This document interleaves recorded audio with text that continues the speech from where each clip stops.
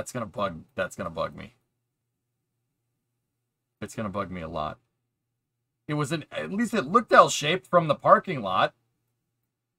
And I want to say there was water near it too, but it wasn't, it was, I don't know. I'd say it was probably like less than a 30-minute drive to the track. I don't know. Primo's dad was driving. Oh, that's fucking sick. Rocket Lab's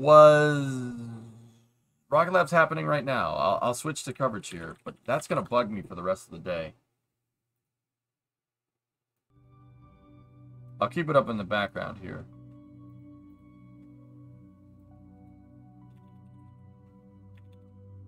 Here, let me...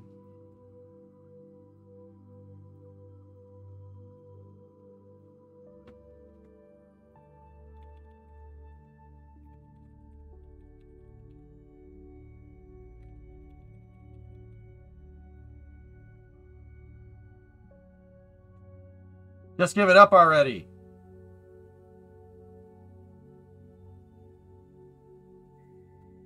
Check receipts, bank statements. Nah, that's not fun. I want to scavenger hunt it, man. It's more fun that way. Honestly, I'd rather spend the time doing this than digging through receipts, dude. Oh, Rocket Lab, please rescue us from the Scrubtember nightmare. It was a dream. I'll tell you what, PY. At times, Route 154 definitely does seem like a dream, dude. Some of the stuff that we did was just kind of nuts.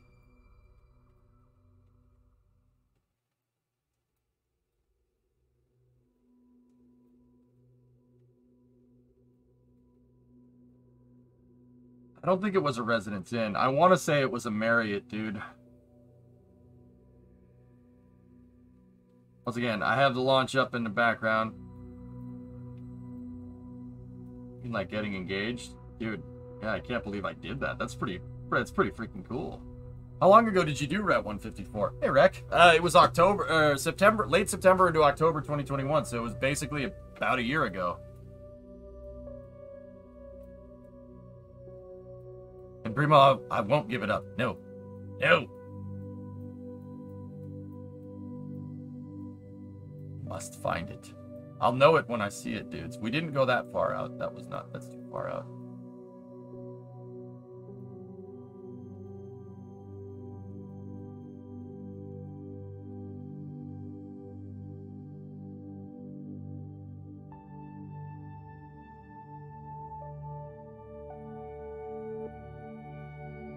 Yeah, solar a year. Route 154 was about a year ago, guys. Yeah, we left.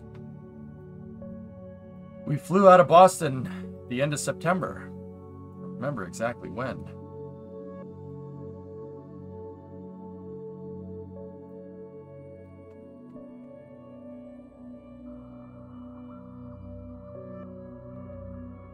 Try this one. Okay. Where's Waldo's Hotel? No, it was not that close. It wasn't that close, dude. No, we got off the highway here and drove down here.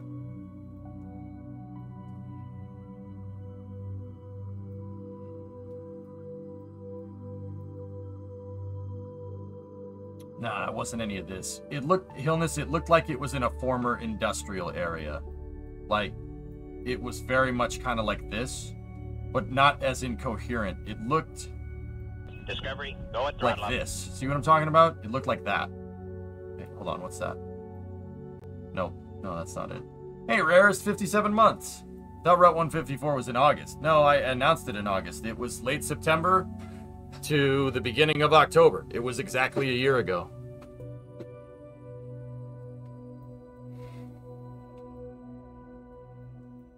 I remember getting off the highway and going under the bridge to a gas station on one side, and then we had to go back this way to the hotel, or something along those lines. Alright, anyway, let's watch a rocket. I'll figure that out later.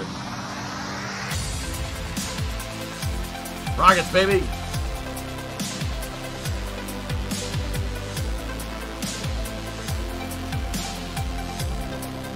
Good, it was around Riley.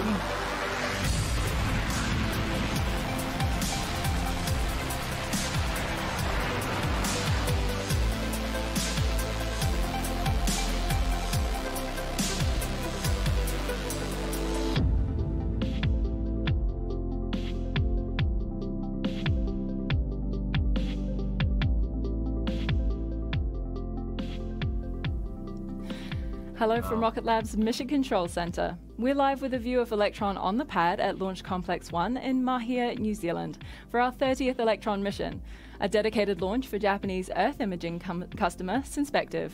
My name is Felicity Powell, and I'm so glad you could join us for this landmark mission today. T0 is currently set for 0838 local time, and as this will be an instantaneous launch window, we have just one chance to fly per day. However, if we do need to stand down for any reason, we have plenty of opportunities over the next 13 days as a backup. Nope. If Synspective sounds like a familiar name, it's because they're a return customer to Rocket Lab, with today's mission being Synspective's third mission on Electron. We first launched for Synspective at the end of 2020 with the Owl's Night Begins, our 17th mission, a dedicated Electron launch of Synspective's cutting-edge Earth observation satellite, Strix Alpha. And then earlier this year, we launched them again, this time part of a 3-launch series of Synspective's Strix satellites with the Owl's Night continues. The 24th Electron mission was also the first launch from Pad B at Launch Complex 1, which we'll be launching from again this morning. Operating 2 pads at Launch Complex 1 doubles our launch capacity and eliminates pad recycle time, since we can switch between pads, enabling back-to-back missions like our recent missions for the NRO. Today's mission is called The Owl Spreads Its Wings, and it's carrying Strix 1, Synspective's first commercial SAR satellite. The owl is a symbol of wisdom and luck in many cultures, including Japan. Owls also have binocular eyes, much like we do, which gives them excellent visual acuity to judge height and distances. They have extraordinary night vision and the ability to see small details from far away. Tell the facts. 16 months. Barn owls of the Strix genus can also use their asymmetric ears to hunt using sound. In a similar way, the synthetic aperture radar technology on Synspective's satellites, known by the acronym SAR, uses the echo of radio waves to create 2- and 3-dimensional images with millimeter-level resolution of the Earth's surface. Aperture. Very because cool. the technology does not rely on visual electromagnetic wavelengths, it can produce these high-resolution images regardless of cloud cover or daylight. That day was a blur. This resilience makes the Strix satellites ideal for complex tasks such as disaster response in all conditions, monitoring flooding and inclement weather systems, urban development and planning, and construction and infrastructure monitoring. Let's learn more about Synspective. Yes, let's.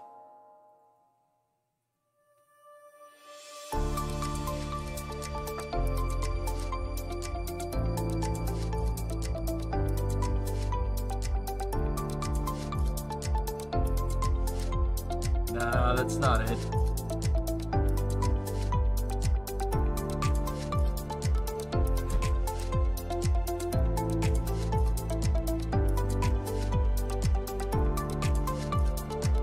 I will find this.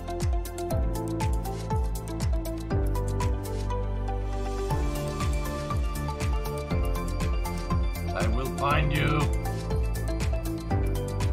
465. The meridian or I-69.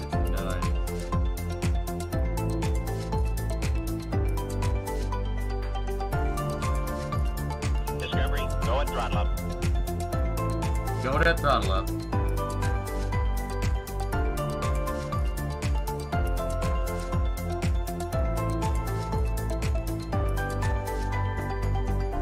Hey, Phil.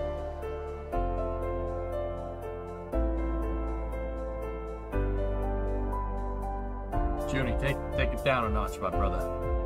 Illness is good, people.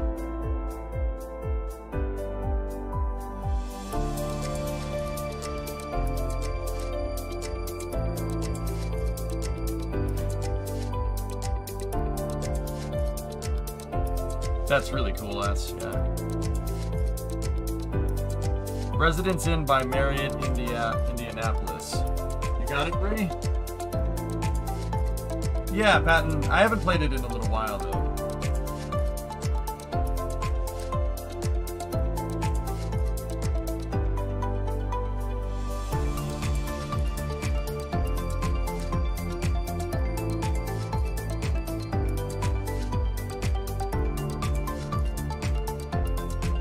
That's it. Yeah, you got it, Bree. Looked it up, though. Where the hell are we? Oh, wow. Yeah, I found it, dude. I found it. Bree found it. We found it. We're gonna do it. Yeah, I'll show you. So, it's over here. We went up, and then we went this way. Wait.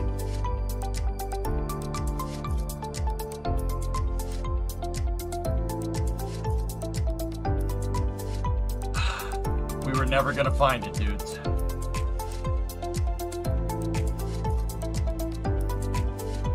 We were never gonna find that because it's new construction next to a body of water. Hey, L-shaped building next to water, dude. That's all I remembered, man. It was near the highway, and there was a gas station on the other side of it. Maybe not.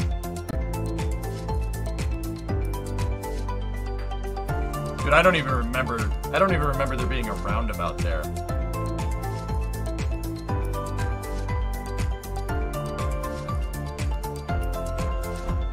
Yeah, I don't remember any of that. I didn't even notice there was a diverging diamond there.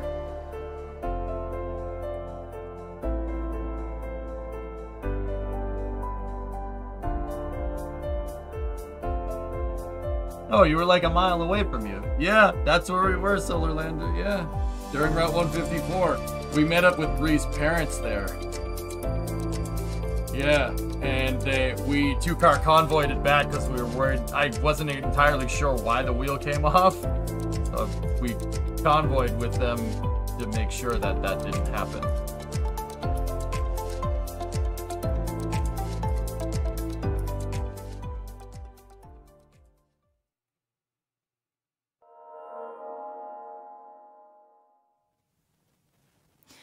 Today's mission isn't the last time we'll see the Owl taking flight from Launch Complex 1, with another Synspective mission already booked for next year. Now we're coming up on the T-minus 12-minute poll when our operators will run through the go, no-go calls with the launch director. Let's listen in to Mission Control to wait for the call.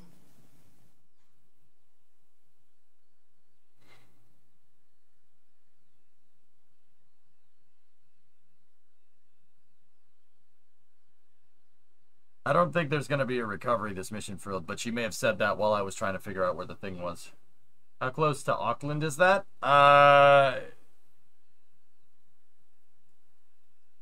It's a fair bit north. And all stations proceeding with the go, no-go sequence. Fair bit northeast. Stages go. Avionics. Avionics is go. GNC. GNC's go. Econ. Discovery, go and throttle up. Flight control or land center? T-minus go. I'll let you decide. GC. GC is Sweets, go. keep on keeping on. PLS. First switch baby, by the way. Go. Thanks, man. RSO. RSO is go. MET. MET is go. MM. MM is go. Yeah, listen. LD SUP. LD sub is go. I think she meant payload inhibit, but yeah. We'll see. Okay, that is the go, no-go sequence complete. We are T-minus 11 minutes and 16 seconds and counting.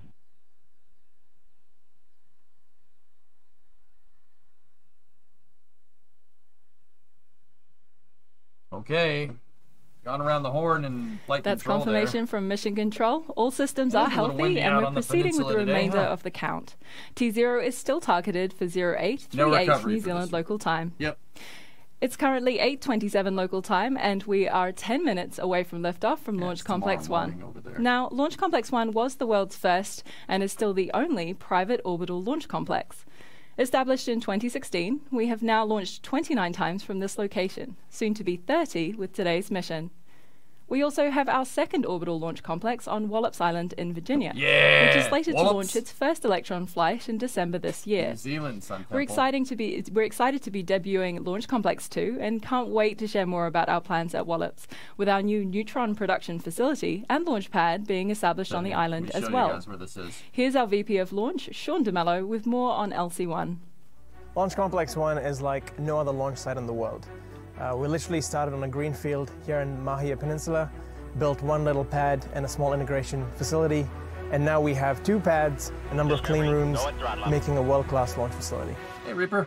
Oh, that's so cool.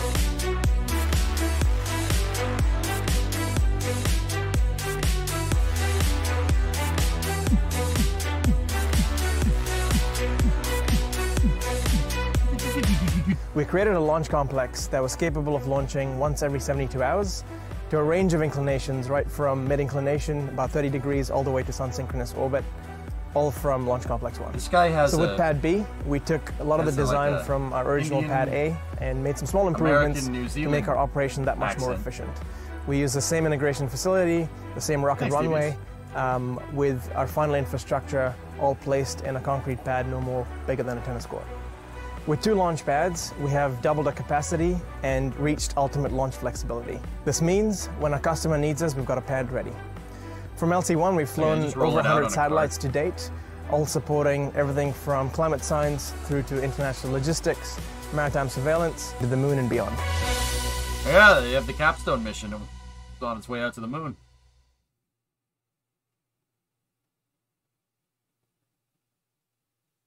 They use these for this launch site for polar launches, Alice, because if you figure the launch site, if it's really far south or really far north, high powerful flight. You're literally not spinning as fast than you are at the equator. So it's actually easier to get into polar orbits from launch sites that are closer to the poles. Proceeding with sequence 57. Figure. Yeah, Ilya. No. This is fully expendable.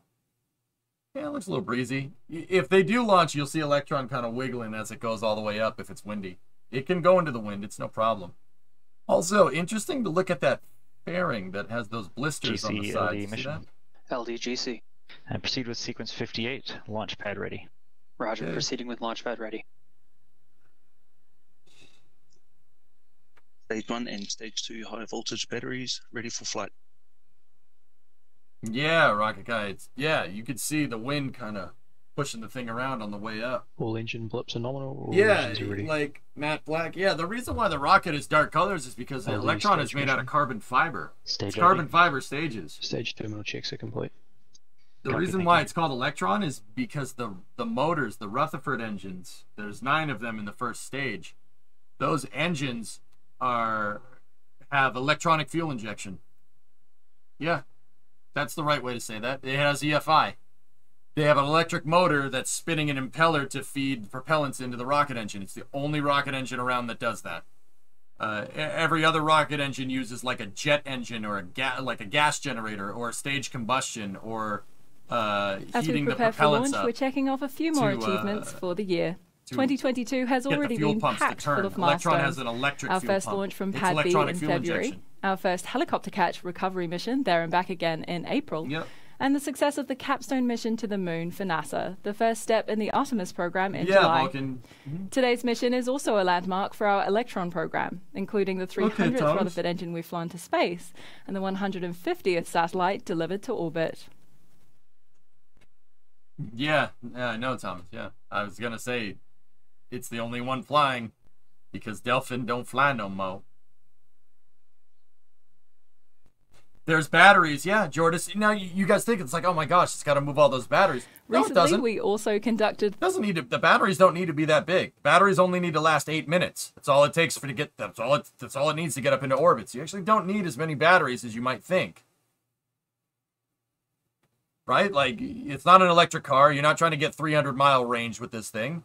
The batteries only need to be going, and they only need to discharge a very high amount of energy. Speaking of one, there's one going right there. They only need to discharge a high amount of electricity, right, for 8 minutes at best. That's all. Oh, that's freaking cool, man. Look at the thing gimbal. So stay tuned for more details on that mission. We can't wait to share. Oh, that's very good. Speaking of milestone achievements, earlier this year, Rocket Lab held a groundbreaking ceremony for our new neutron production complex it's a and Carolox launch pad, rocket. which, as mentioned before, will be in Wallops Island, Virginia. Neutron is Rocket Lab's next-generation launch vehicle in development, designed to lift 8 tons of payload and to provide a tailored launch solution for satellite megaconstellations. Yeah. As a reusable rocket, Neutron is designed to land back on the launch pad after a mission, and from there it would be returned to the production complex for refurbishment and reflight. While today's mission will lift off from Launch Complex 1, we'll soon be seeing a different view as we prepare for our first mission from LC2 in Virginia. That mission, for our friends at Hawkeye 360, is currently scheduled for launch in December. and we cannot wait to see Electron headed to space through Virginia skies. With that mission, we'll be launching Electron from a total of 3 pads, supporting a rapid launch cadence and offering our New Zealand, customers Ilya. flexibility over their launch location and orbits. Nice Jack's shirt. Arigato. Gozaimasu. We are now moving towards the final stages of liftoff with T-minus 4 minutes remaining on the clock. At T-minus 2 minutes, Electron moves into terminal count, and the rocket's flight computers take over the countdown.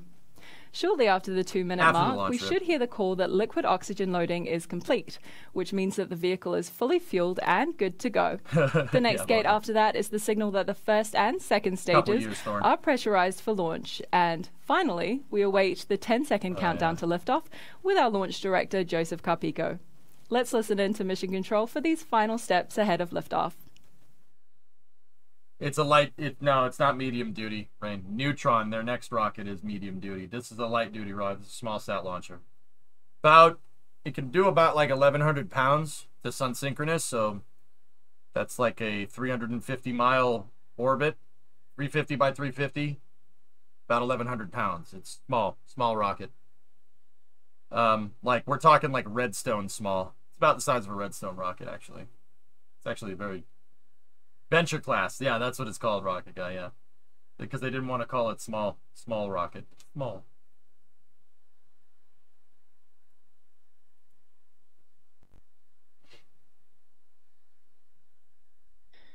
It's LD to all stations on mission. From now on, there should be no red flags on your critical LCCs.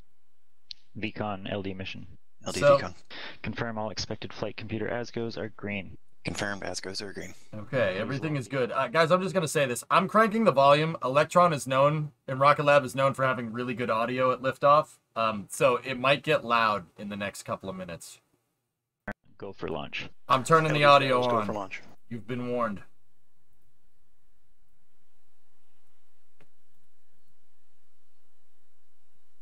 Not this one, Rain. Not this one.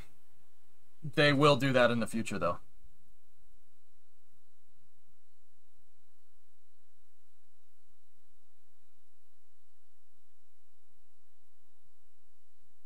How, though? The stage is made out of carbon fiber. It's extremely light, so you can use parachutes to have it basically the first stage has a parafoil, and it just kind of sails around, and then a helicopter will go and snag Vehicle the is parachute and internal tow it power. back.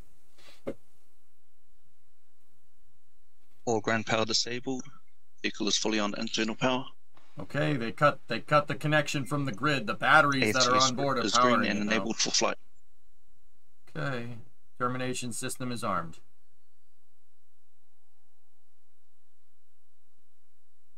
They almost did it once, Rain. Almost. Locks load complete. Lock system in recirculation. Okay, vehicle's topped off. They'll go into replenish mode here. Meaning that they're just gonna... The liquid oxygen, the white parts of the rocket, that's just ice on the side of the vehicle. It's condensation because the thing is so cold, it's freezing the humidity in the atmosphere. All helium anti-geysering disabled. Okay, so what they're going to do is, because it's being stored at very high pressure and its liquid oxygen is extremely cold, it likes to boil off. That's why they're in replenish mode. That's what the see that white line right there, the white connection? It's the LOX line. Stage 1 and and then the stage LOX 2 line for tanks the at first stage is down at the bottom. It's in a tail service mast. Those are High flow sheep. engine purge enabled. Okay, they're purging out the engines there. The sheep are go. T-minus 30 seconds. Wake Water up, deluge is sheep. activated. Okay. Pad deluge and sound suppressor is on. They do that to make sure that the sound from the vehicle doesn't reverberate off the T-minus 20 ground and seconds and damage the counting. rocket on the way up. Rockets are so loud that sound can damage things. Okay. 10 seconds. Here we go. 10, Let's fly. 9, 8, 7, 6, 5, 4, 3, 2, 1. Okay, she's flying. Very good.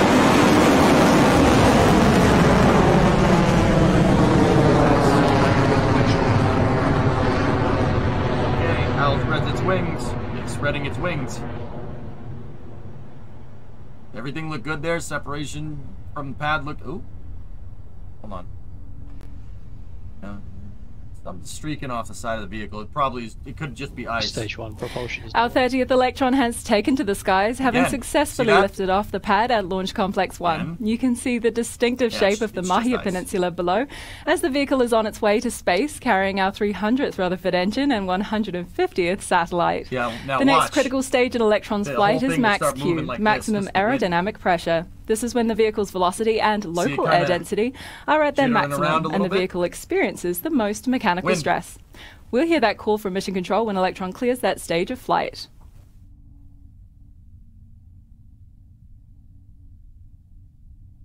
They don't launch as much Clear as max SpaceX Q. Rain, but yeah, they launch a lot. Rocket Lab's been around for a good while. Yeah. Electron has successfully passed through max Q and at an altitude look of at the- just look at the upper over level 15 winds. Mess kilometers with it is now. well Look on its at it. way to pass the Kármán Just- line and enter orbit. Isn't The that 9 cool? sea-level That's Rutherford supposed to engines happen. on the It's supposed to first do that. stage are operating nominally, and we are approaching the next series of events in the mission. The first step after max Q is MECO, or main engine cutoff, when those first 9 engines throttle down before shutting off completely. This slows the vehicle marginally before the first stage separates there. from the vehicle. Once this is complete, the second stage space-optimized Rutherford engine ignites to take the payload and kick stage the rest of the way into orbit. These 3 events happen in quick succession, so keep an eye out and listen in for the call from Mission Control.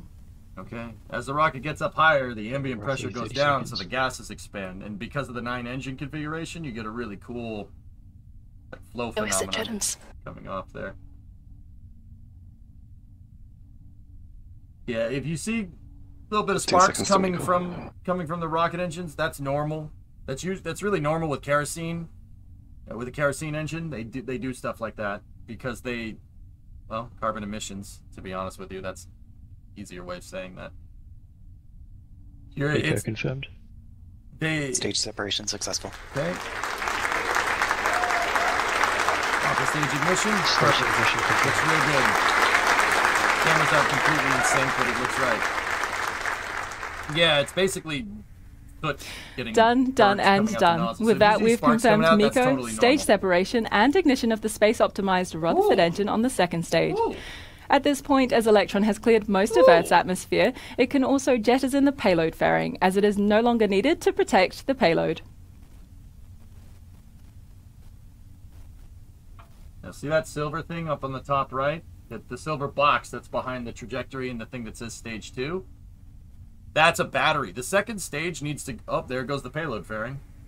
The second stage needs to burn a little... You can see it there on your screens. Electron's fairing has now been ejected, with the 2 pieces look, falling they away. launched from- Electron's they launched second from right stage is there. continuing nominally on its way to orbit, carrying its inspective payload, which is now exposed in preparation of deployment. The vehicle is currently reaching speeds of more than 8,000 kilometers per hour and at an altitude of 131 kilometers. So the second stage has to burn a little bit longer than the first stage. It's about a 6-minute burn. So what they do, they don't stage the rocket with the second stage, they stage the batteries. Batteries are heavy, even if they don't have is charge in continuing them. nominally on They're its gonna flight dump to that low Earth battery orbit, for currently another one. traveling at a speed of over 9,000 kilometers per hour and an altitude of 140 kilometers. As Electron lifted off the pad, you would have seen big clouds of what looks like smoke billowing out from under the vehicle. That's actually steam, produced as the exhaust of the engines makes contact with the water deluge. No attempt. We this use time, water Dak. to absorb the immense sound energy produced by those 9 Rutherford engines at liftoff. It's a little missile top left, this thing. I mean, seriously, it's like an IRBM from back in the day with an upper stage on top of it. Think like a Redstone rocket with an upper stage. It's about the same size. Does this make Electron a 2.5 stage rocket then? I mean, yeah, pretty much. Yeah, stage 2 telemetry is cool. That line should get flatter over time. We're now almost 5 minutes into the mission for the Owl Spreads Its Wings, our Electron flight for Synspective. The vehicle with payload is traveling at a speed of over 11,000 kilometers per hour, currently at an altitude of 176 kilometers, Pascal, well on totally its way different to company. low Earth orbit.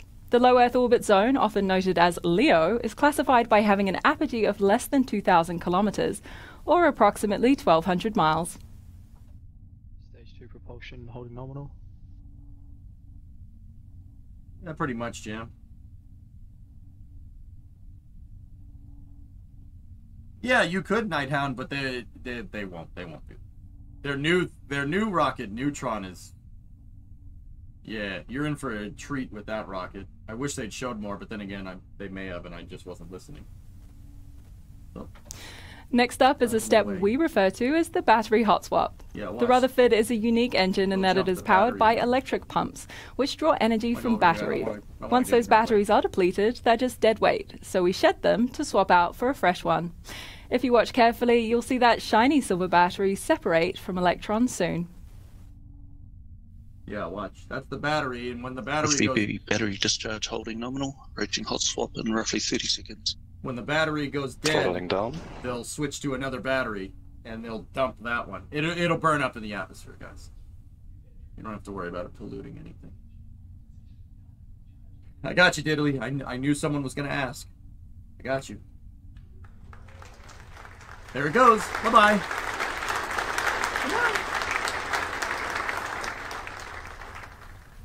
You might have seen it there. Battery hot swap has been successfully completed, and a new battery is powering the second stage onto orbit. You're about 2/3 of the way there. Are you serious, Tara? I just told you that a moment ago.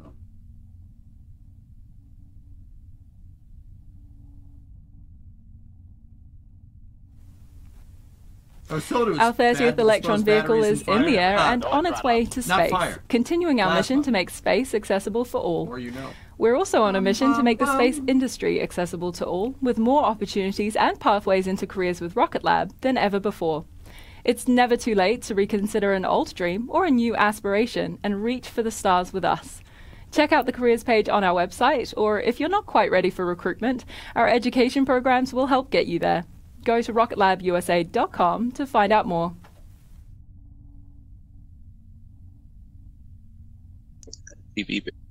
Battery discharge, holding nominal.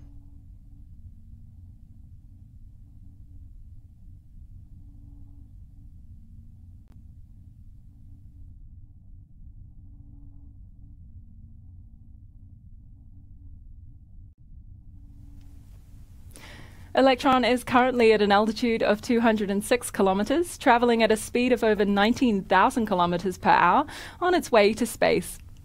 While this particular mission is not a recovery mission, our recovery program is progressing at speed, with the first test of a recovered Rutherford engine just 2 weeks ago, and it was a roaring success. We're looking forward to the next 30-minute missions and beyond, perhaps even flying fully reusable hardware to improve sustainability and value for our customers. Yeah. That, and it's really freaking cool. I mean, that's pretty neat.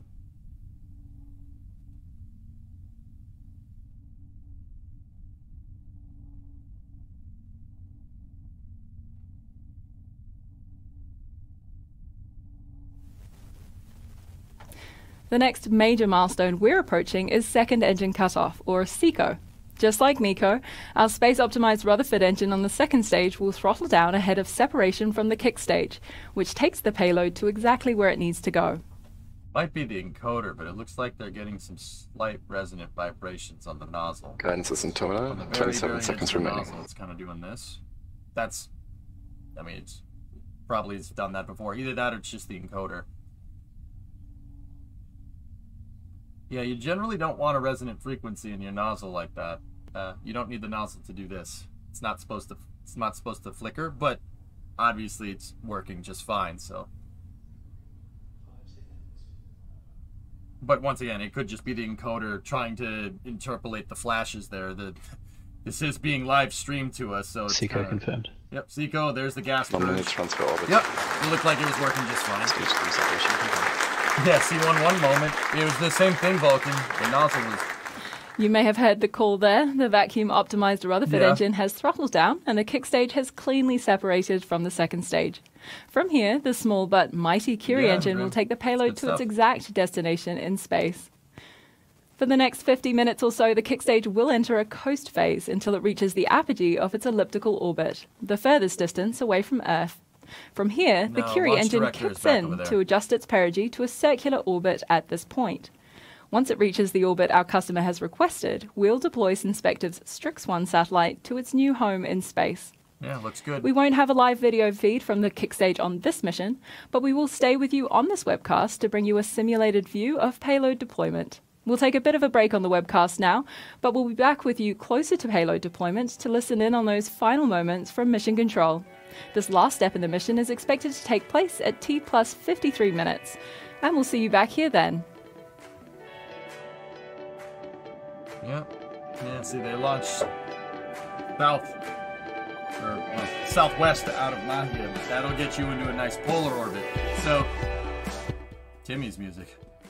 So, I know that looks like not exactly a polar orbit, right? Like, you'd think that a polar orbit would be a straight line that's going up and down here, right? Well, one, the Earth is spinning underneath the spacecraft, so it's always going to end up looking like a sine wave. Two, you got to launch a little bit southeast. Anybody know why? With a polar orbit, why you would want to launch southeast? If you're trying to go have an orbit that goes directly north-south, right? And this one is, well, this one is sun synchronous, so it's slightly retrograde. Why would you launch southeast? I can see my house from here. Precession. Well, the sun synchronous orbit uses precession, right? The sun synchronous orbit is designed to use Earth's precession to image the same spot every day. But they need to launch a little bit southeast out of the gates here, so to speak, to negate the spinning. To negate that spinning. Because if you launched in the direction that you want to go, right, by the time the rocket gets up into space, that ain't going to be the right direction anymore because Earth's spun underneath you. So rockets, if you're going into a sun synchronous or a polar orbit, compensate for that by doing a dogleg right. Like that. See? Right there, that straight part of the orbit is it turning right. Now you see how the orbit is kind of curving? That's after engine cutoff. This is under prop. It's basically a straight line. See how that starts to curve after that behind my head? Pretty cool, huh? You're negating the spinning rotation of the Earth. It's interesting because if they want to get into a 97-degree orbit, you want to get into a sun synchronous orbit from Vandenberg up here in California, they got to launch it this way. They got to launch way over here to negate the spinning because they're closer to the equator. The equator is right here. That's why, see how the line is super straight here? That's compensated. That's basically negating out any rotation force that was imparted on the vehicle from when it launched. And now that it's coasting, it's just... This orbit will basically go up here, and then it'll go that way. And then... it'll basically go down like that again. The polar orbit doesn't look right when it's stretched over a 2D view like this. But a polar orbit, guys, or an orbit with an inclination above like 80 degrees. So let me describe inclination. So inclination, if you draw a line right here, that's Earth's equator, right? Earth's equator is basically in the center of this map, more or less, right? When the orbit crosses the equator, whatever the angle is of the orbit relative to the equator is how much the orbit is inclined. Inclination always works off of a celestial body's equator, or the theoretical equator of a celestial body. Keep in mind, Earth is not a perfectly uniform sphere, so the equator kind of... it's not perfect. It's not a perfectly straight line. But whatever the angle is relative to the orbit when it passes the equator, right? That's your inclination. If you're following the equator, right, so your orbital inclination is 0 and your orbit is basically on the equator, that's called a equatorial orbit. I know. Crazy, right? If you're in a polar orbit, so if following the equator is 0, what's a polar orbit? What's going directly north-south? 90 degrees, right? So a polar orbit would have a 90-degree inclination. And then once you get past 90 on your inclination, then stuff starts getting a little funky. Now you're going against the Earth's rotation. Anywhere from 0 to 90, right? In terms of inclination, is a prograde orbit, meaning you're going with the direction that the Earth spins. This type of orbit that this satellite is going into, this blue sky satellite, is a retrograde orbit. It's almost polar, but it's slightly on the retrograde side. That slight retrograde inclination, so it's at 97 degrees. slight retrograde inclination basically allows the satellite to use Earth's precession to compensate, so it like to change its orbit, to perturb the orbit every day. That basically makes it so the satellite flies over the same spot every day. Now, I don't think I need to tell you guys what the application is there. Why would you want a satellite to go over the same spot every day? Think about it for a second. How big is this satellite? It couldn't be any bigger than an engine block. Mind control. No. Mind control with geostationary would be much better for that, Cherokee.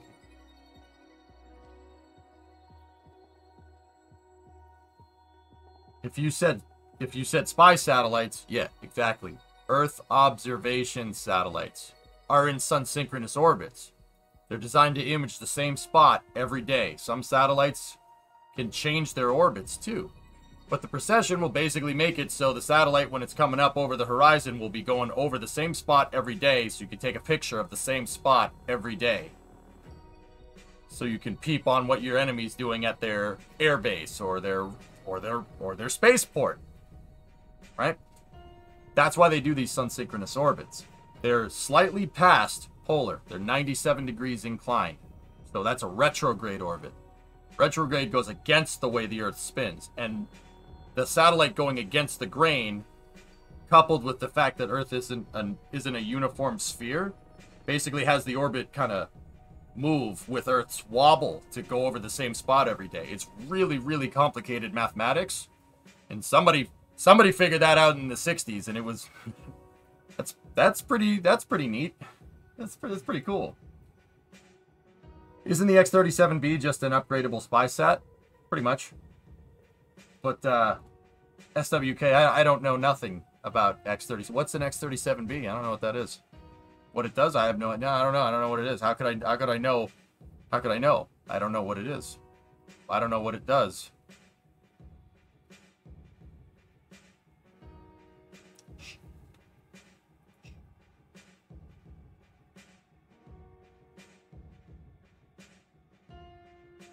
I don't know what you're talking about.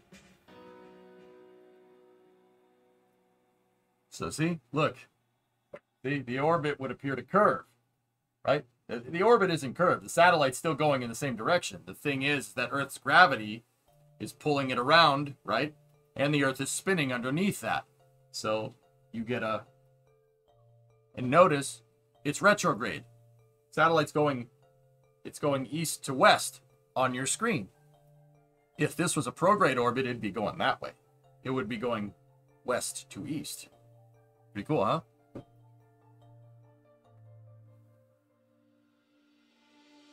Oh, yeah, of course, Scully. Yeah. East? I thought you said west.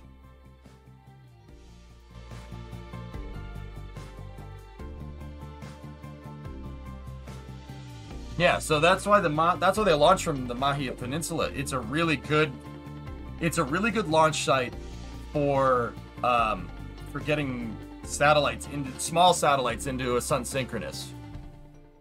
And once again, the closer, if you're trying to get into a sun synchronous or a polar style orbit, right? Albeit a polar, near polar orbit, positive or posigrade or retrograde, right? Launching from a spot that's either more north or more south is better because the Earth is technically spinning slower up there. Once again, non-uniform sphere. The Earth is like a giant spinning Jello mold. I hate Jello. Oh, come on, man. There's always room for Jello.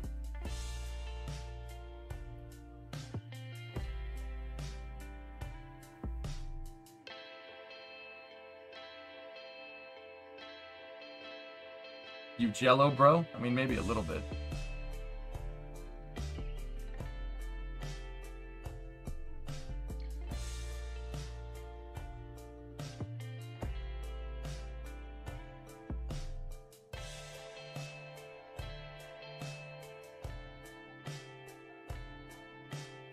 Does this launch have a photon third stage on it? I'm not sure, Squishchin. Jello is deeply underrated.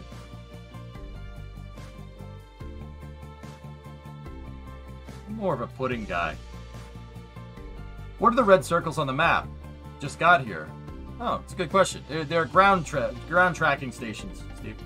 And once again, notice, fellas, that some of the shapes of the ground tracking stations aren't a perfect circle. Once again, non-uniform sphere. They're not perfect.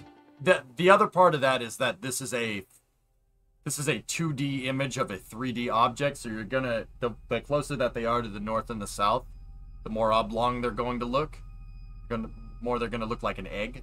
But also, that happens. Earth's non-uniform sphere. It's not exactly spherical, so they will have a. Even if we were looking at this in 3D, it still wouldn't be a perfect circle. Like, does the payload need to be boosted again after initial orbital insertion, or is it just separate from the second stage? Yeah, Christian. Once again, I don't know. I know what a photon stage is. I'm telling you, I don't know. I was explaining something when she was explaining the mission. Sorry, man. Look at the top pole track. Yeah. There's a polar tracking station up there. Drummer, I see it. It looks like they have one. It looks like they have a tracking station on the Galapagos Islands, huh? And what's that one? Maldives? There's one in Perth. There's a kick stage to circularize the orbit at apogee. Yeah, so it's got the photon upper stage on it before. Thank you. There's a photon on every electron launch. The payload always needs a burn on top of it to go to the final orbit. Thank you. Today I learned.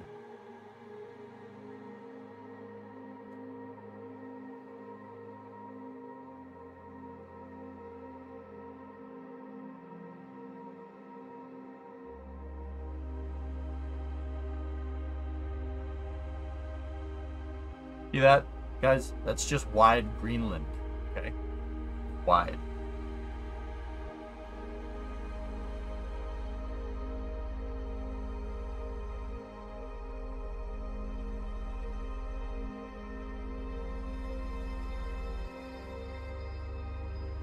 Yeah, they got, I know that one's Perth, and then they got a bunch in New Zealand because that's where it launched from.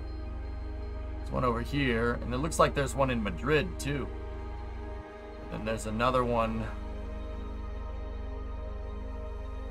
in Greece.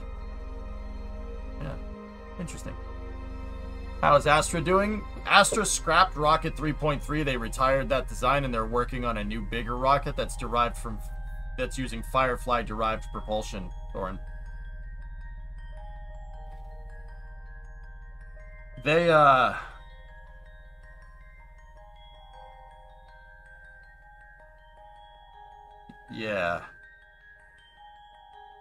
Yeah, Rocket Guy, they're doing things. Yeah, things. Guys, I'll be right back 1 second. I'm just gonna grab something to drink.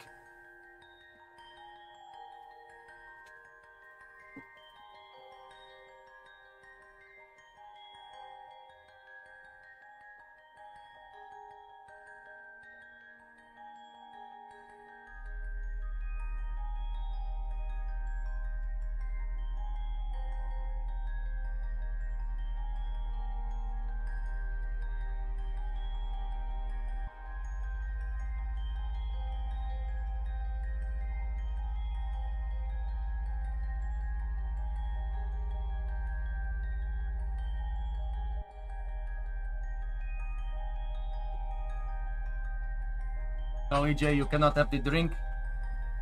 Can I have gloves and steering wheel? Gloves! Steering wheel! I've never noticed that the Antarctic Peninsula that connects to South America in that weird way before. Tectonic plates, Mab. Yeah, once again, the image is getting squashed and stretched because oblate spheroid superimposed onto a 2D plane doesn't really look right.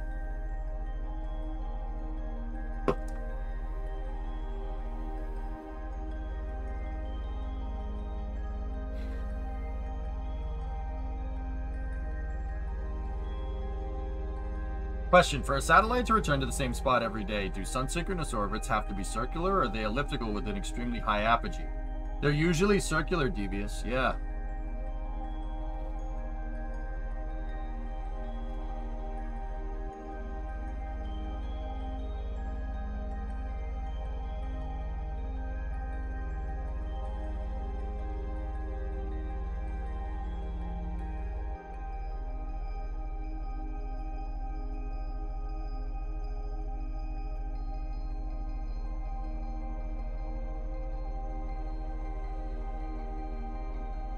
This thing's gonna skirt the South Atlantic anomaly, interestingly enough. No, Paul, this is a,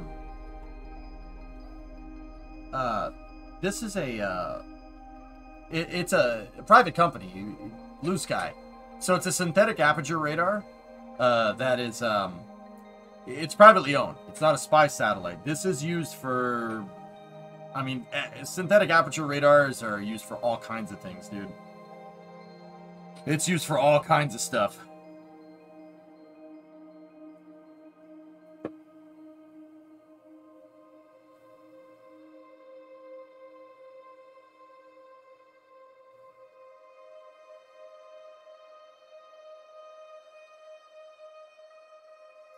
Yeah, Mab, there's tectonic plates, dude. So Earth, like I said, you know what I said a second ago and how I always say Earth's a big jello mold? Believe it or not, the 7 continents on Earth were actually one continent. A lot of people know that, right? It was Pangea, right? But what a lot of people don't know is that that's happened 3 times. It's happened 3 times. They spread out, and then everything moves back, and they become a supercontinent again, and then it spreads out, and then it comes back, and then it spreads out and comes back. It's done it 3 times in Earth's history.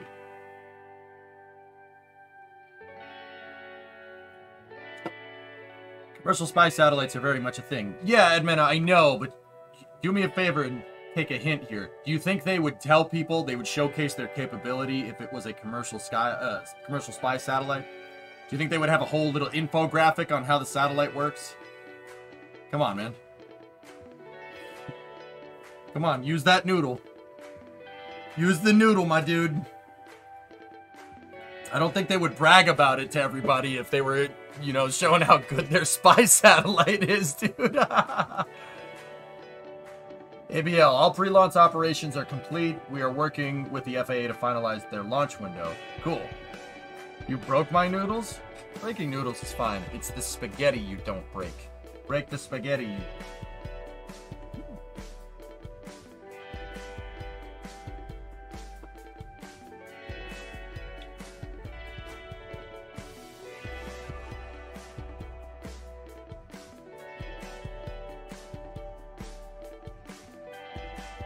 Yeah, Ando, basically. Yeah, those plates move around, Mab. There's so there's the North Atlantic plate, which that line goes like this way, and then it goes over here. You can see the ridge right there. And then there's the crazy part is that there's dormant plates too. So these geologically active regions, so like here, and look where those ridges are. You see that? There's one. Japan's right on a fault line, so they get a lot of earthquakes and unfortunately tsunamis as well. See all this stuff right there?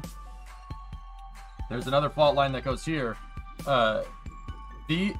Basically what happens is like 2 plates come near each other, and depending on what they do when they touch each other, it's really kind of dependent on the geologically active region, right? Some plates just do this.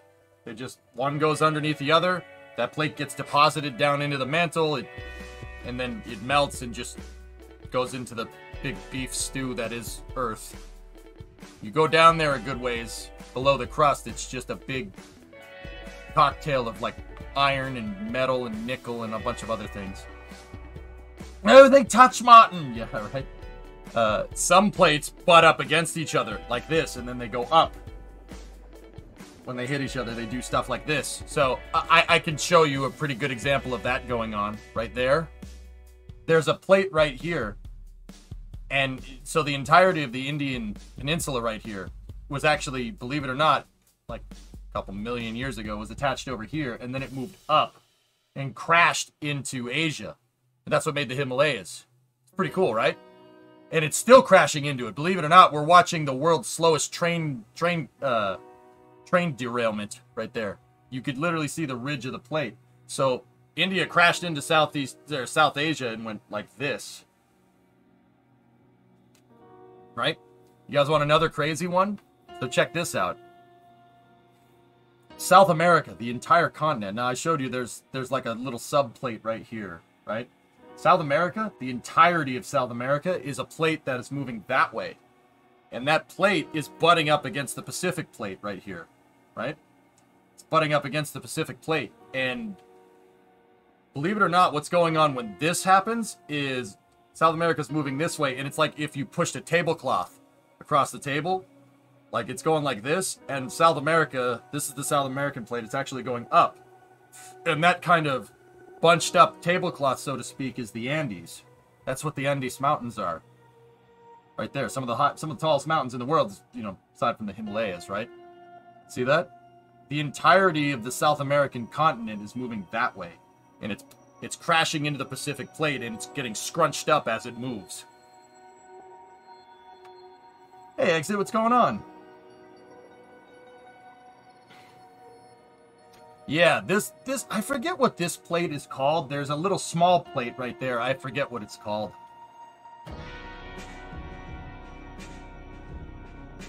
Yeah, Italy is on a separate plate than the rest of Europe. Italy was down here. It was part of Africa, and then Europe and Africa were once together, and then they split, and then Italy kind of got stuck in the toilet bowl. You know what I'm saying? And it eventually crashed up in here, and that's what made the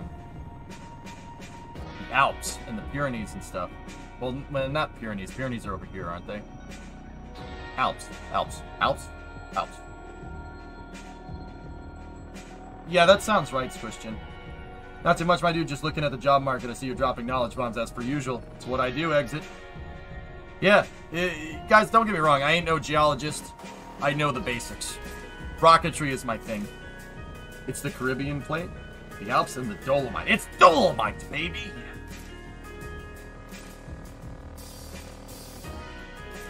I don't know, Lithuanian, maybe.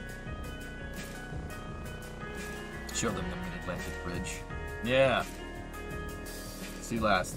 Not to mention that South America and Africa fit together like a puzzle. Yep. So, it's actually super interesting stuff because you find fossilized species, like over here on the Ivory Coast. You find fossilized species here that are native to South America. And then over here, in like the Amazon, you find species that are from like Europe and stuff. Like it's crazy. There's all kinds of nutty stuff going on. There's all kinds of evidence everywhere for a supercontinent at one point. It's basically how, like, if you look at like the eastern seaboard of the US and then you look at like the UK, which were basically once connected, literally you can see Ireland was basically right there. I mean, more or less, right? The plants are very similar. It looks similar, even though they're 3,000 miles away. What brought up this topic? A viewer pointed out this thing right there. See that? It's two plates.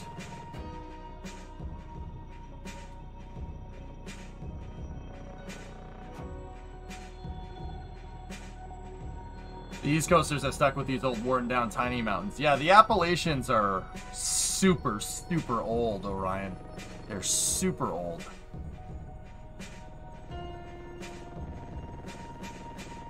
Yeah, the Appalachian Mountains, so the mountain range that goes from like here down to there, really, really, really, really, really old. I forget how they formed. I know somebody knows this, but I forget. Yep, that's right, MP Stacks. Yeah. Yep, it's a giant jello mold. It's just a big jello mold. The discovery of plate tectonics is actually very recent. Yep. You know what's crazy to me? To tie this all back into space, Ando, we're the only planet in the solar system that has that. No other planet has plate tectonics. Crazy, right?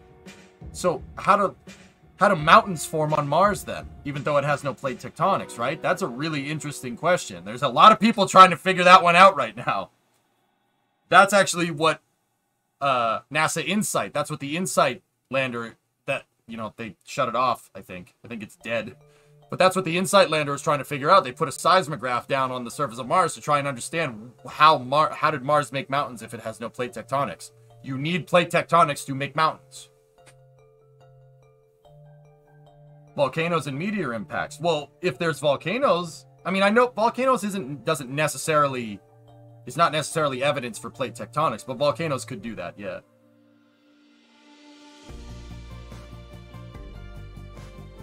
Formed during the first Pangea collision, parts of the Appalachian chain is in the Scandinavian fjords. That's crazy, Gaw. The seismograph portion of InSight is alive. The digging probe is the part that died. Yep. Astrobiologists also consider plate tectonics a necessity for life, or at least a strong condition. Yeah, that's crazy, man. I mean, even volcanoes. How can Mars have...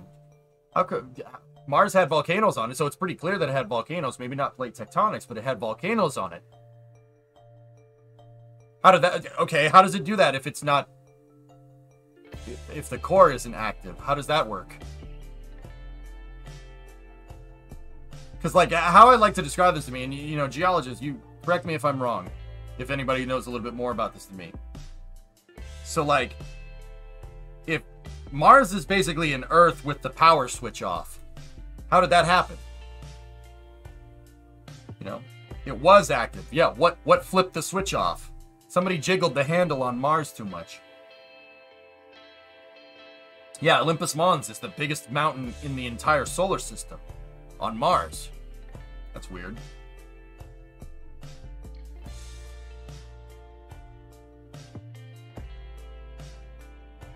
Yeah, Mars literally blew a fuse. It was Protoss. Now that I'd believe. It just cooled off sooner because it's a lot smaller. Yeah, right.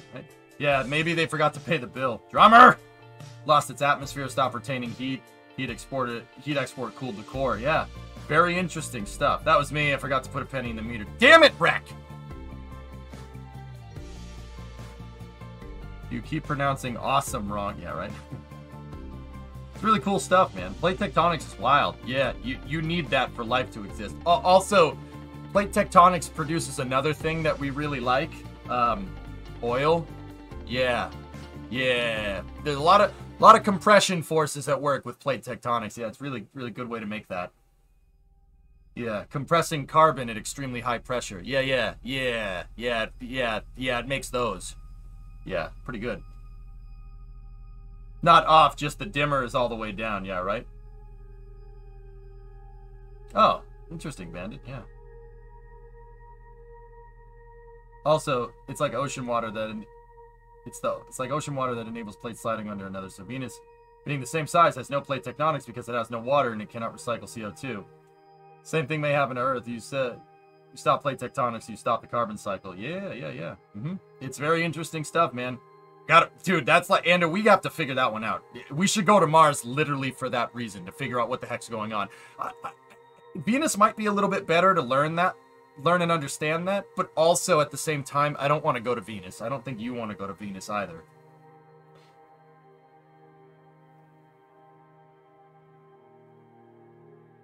That's why the Earth survived, because the water keeps the core cool. It's oil. Who said anything about oil? Chat, you cooking? Yeah, we should go to Mars, like, strictly for that reason. So we can, like, hopefully figure out a way to not have the dimmer switch go down on Earth either. That would be bad. You know, crossing the streams. Egon, you said crossing the streams was bad. Oh, yeah, Blue? Yeah, there you go. I promise, dude, I don't think the material science exists. It's like 250 degrees Fahrenheit at like 20 bar pressure or something ridiculous on the surface of Venus, and it rains acid. Like, I'm not like, oh, acid rain. No, it like, yeah, no, it rains like, what is it, nitric acid or something? I don't know, I forget.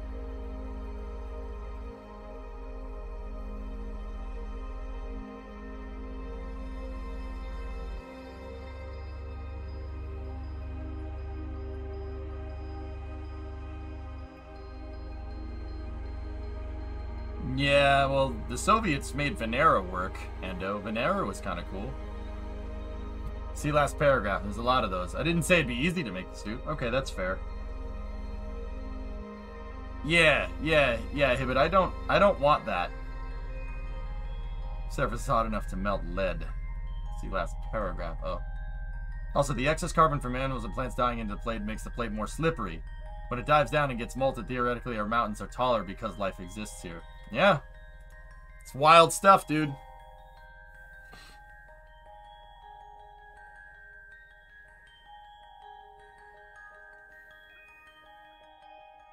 So they're working on mechanical electronics. Yeah, yeah. Mechanical computers are cool, man.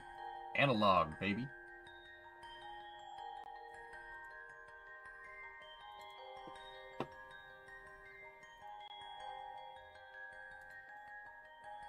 Venera worked for 23, 24 minutes.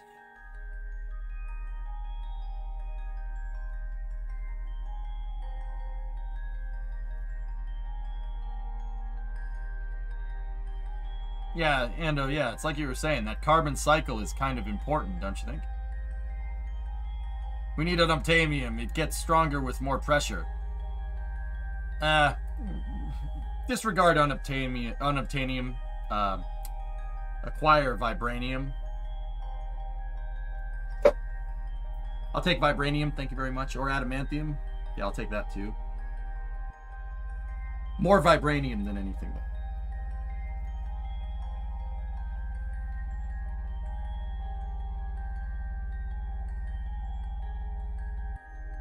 Yeah, and Grim, yeah, we could, but dude, I don't think we're necessarily at a technological scale where we could go start screwing around with planets' climates. I mean, we're having trouble with this one, the one that we live on right now.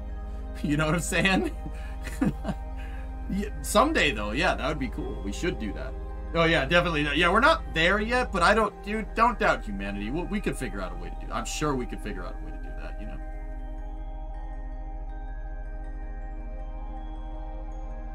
It's believed Venus had oceans and tectonics, but when the oceans eventually dried up, the tectonic plates seized up, so there was no movement, and pressure built up for millions of years until relatively recently when it all broke loose all at once in a planet-wide earthquake. It was basically like millions of volcanoes going off at once, and that's where all the sulfuric acid in the atmosphere came from. Oh, so Venus literally did the engine equivalent of throwing a rod. Like if you run a car engine on no oil, yeah, that's basically, okay, sweet, yeah, all right. The motor seized. Got it. Yeah, the motor seized. Okay, cool. Yeah, let's make sure that we don't do that.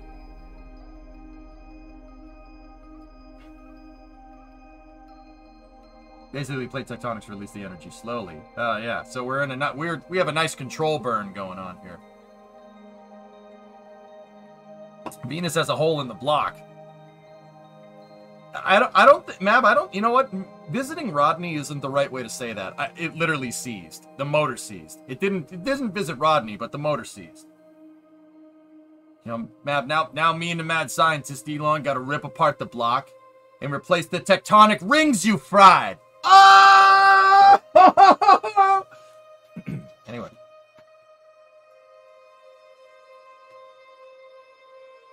Is that fun? Sorry. That explains why Venus is suspiciously smooth and lacking in impact craters. Yep. You almost had me? You never had me. You never had your atmosphere. Oh!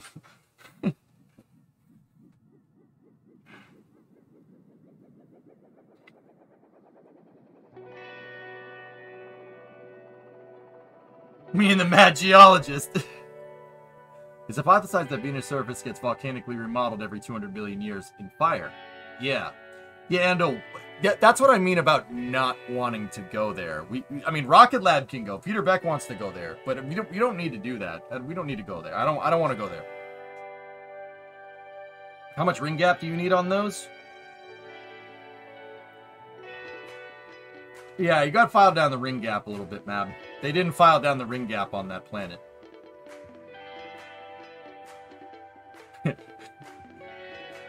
I don't think Mars leaned out. Mars went too fuel rich. Venus leaned out. You can have any ocean you want, as long as it's Corona. Wait, what? The thick atmosphere is a recent phenomenon. The Mariner probes revealed that the surface looks like it's entirely recent flat lava floors. Yeah, we should make sure that that doesn't happen here, but I don't think it will. I don't think it will because we're here. But also, yeah, let's not do that. Let's make sure that those plate tectonics just keep going.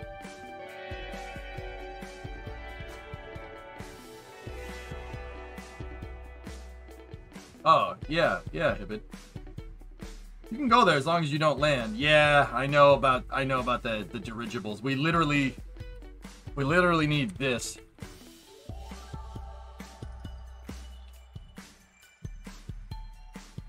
We literally need that around Venus. Funny story in this, you know, we want to nerd out for a second. Bespin is a gas mining operation. The planet below them is a gas giant, and they're mining the gas giant for, what is it? I was about to say Vespine gas, but no, Tabana gas is what it's called. For the Star Wars fans.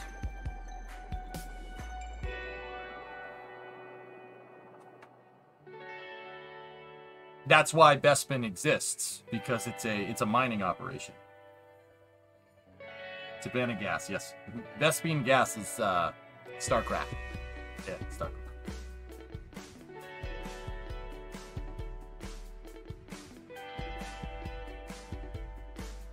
Nerd! So, you require more Vespine gas. Additional supply depots required. Yeah, O-Force, I think. Mars hydrolocked. I'm telling you, car analogies, man. NASA, even NASA. John Honeycutt had car analogies in the NASA press conference the other day. Everything can be attributed to a car. A car is representative of the human condition. I'm not crazy, I swear. You must construct additional pylons. Your forces are under attack. Battle cruiser operational. We should be getting up on getting up here on a mission update. They're gonna, as soon as it gets into the tracking station. Yeah, Aqualex. Yeah, we probably don't want to do that. I'll try my luck on Mars, dude. Yeah, I'll try my luck on Mars. Carrier has arrived. Ready for waiting launch orders. When SC2 stream, Frilled, I suck at StarCraft. I'm terrible at it. Even though I really enjoy it, I'm really bad. I always tried to 111 BC rush people.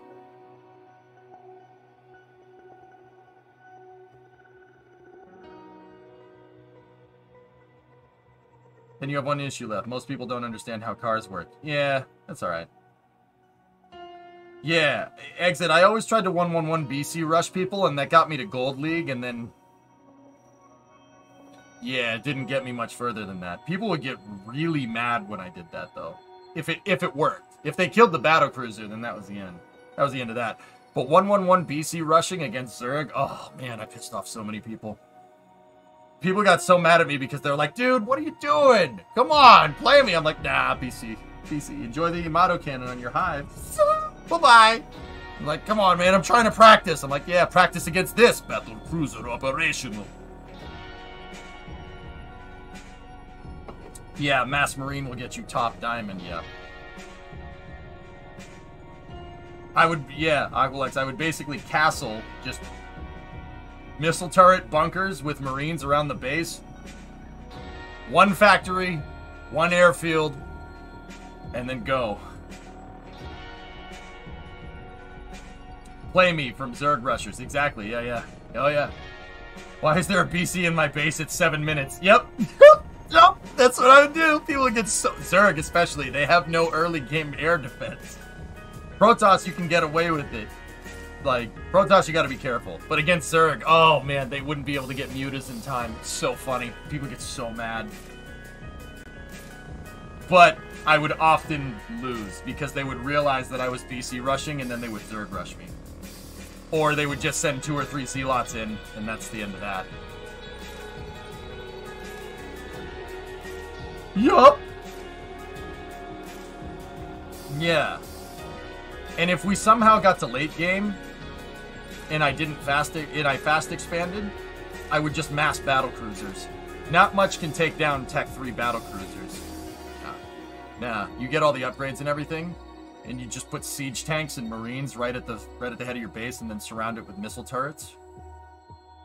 I mean, they'll find a way through eventually. Eventually, you're going to lose because they'll just keep expanding. But if you just hit all their production with battle cruisers, provided they don't see you, oh, it works great. You have to get to extreme late game to do that, and if you go too late, then they'll just kill you. StarCraft RP. We should be getting a confirmation on stage burn here.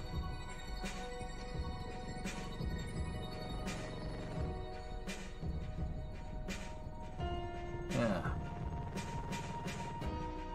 No, Dukas, not really. I didn't play past Wings of Liberty, dude. I got Kerbal. Yeah, guys, that's what I originally wanted to do. I wanted to stream StarCraft. That's why I made an account on Twitch. And then I realized that I was extremely bad at it. Yeah, because I just wanted to 111 BC rush everybody. Turns out you don't learn very much doing that, but I'm certain you took my ladder points. Yeah, probably, Snib.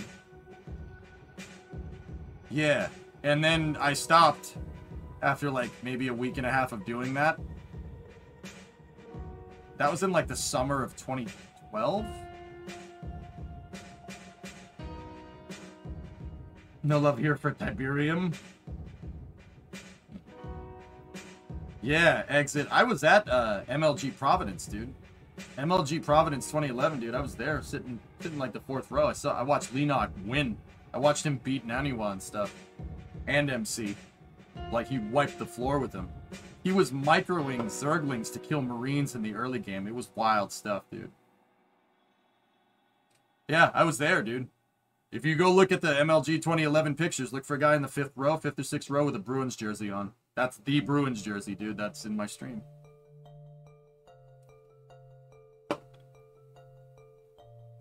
Yeah, I couldn't believe it, dude. He like a Marine would come forward and he'd have 4 Zerglings and he'd put one north, south, east, and west, and it would just obliterate the Marine. He couldn't do anything. That wasn't against Naniwa. I forget who he was playing. Yeah, interesting.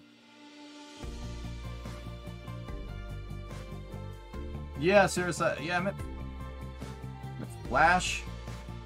I met Huck, Idra. In control, shook that dude's hand. Yeah. Machine. Who else did I? Who else?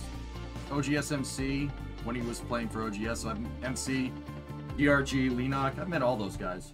They don't know me. I shook their hand. That's right. Rip, dude. Welcome back to the here we go. webcast of Rocket Lab's 30th Electron mission. The owl spreads its wings. If you're just joining us, today's launch included a successful on-time liftoff at 0838 New Zealand local time or 2038 UTC. The Curie engine on the kick stage is completing the burn to circularize its orbit, with Synspective's Strix-1 satellite on board. Once this maneuver is complete, we can deploy the satellite to its new home in space.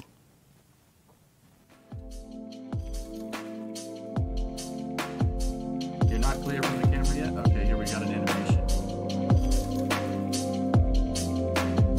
Oh yeah, guitar for sure.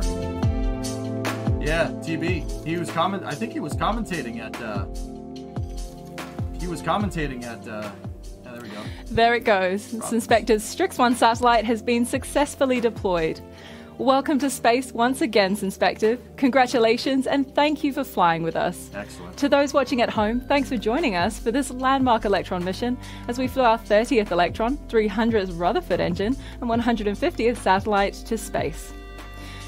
We're excited to share more of these milestones and successes with you, so stay in the loop by following our social media accounts on Twitter, LinkedIn, and Instagram. You can find more information about our end-to-end global space systems company, including careers, internships, education programs, and of course our completed missions, by going to rocketlabusa.com. Thank you so much at home or wherever in the galaxy you are for joining us today. This is Mission Control, signing off.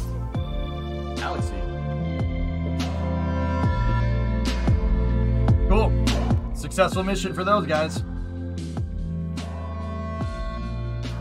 Maybe somebody actually is on Venus. Anyway. They know something. That's right. Yeah, tons of FC guys are still, StarCraft 2 guys are still around. Yeah, man. Oh, yeah. Dude, I met Tastosis. That was fun. Those guys are cool. Really cool dudes. Where will the second stage end up roaming around? The second stage deployed photon style. It's in a decaying orbit. It'll burn up.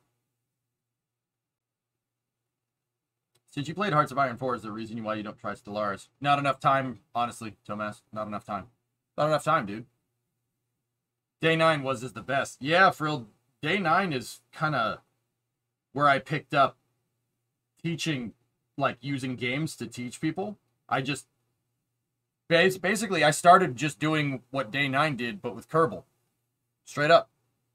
Yeah. I could have done it better. Day 9 was... The Day 9 daily back in the day. Very good time, dude.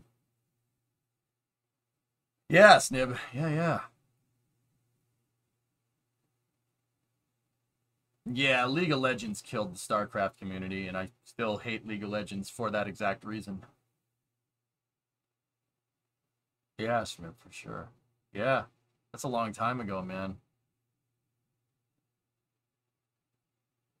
December needs to come soon for the Wallops launch. Yeah, I'm with you.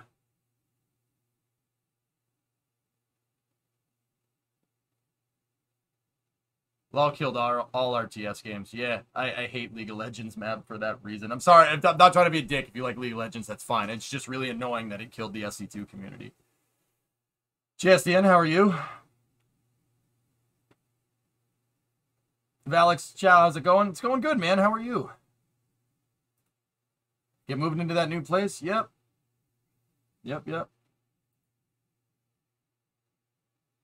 Bilal, it's such a warm, welcoming community. Yeah, I know. It's a model for low toxicity.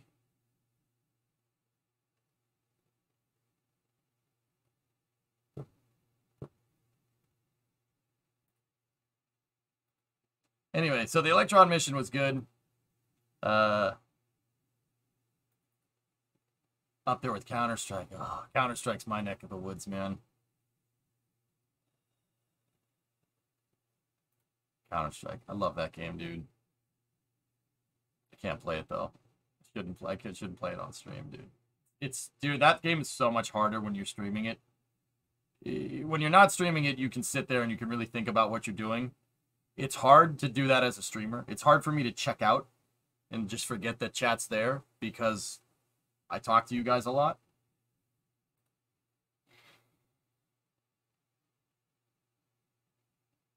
You're in Golden Over playing with LEMs.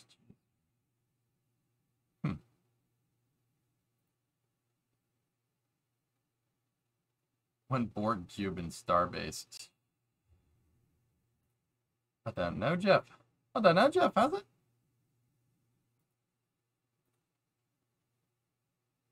Anyway.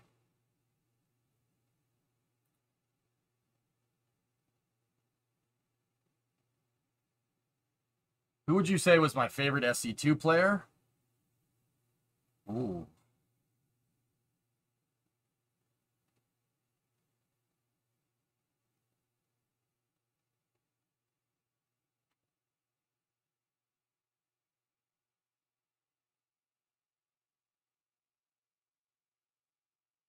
Taking me back, dude.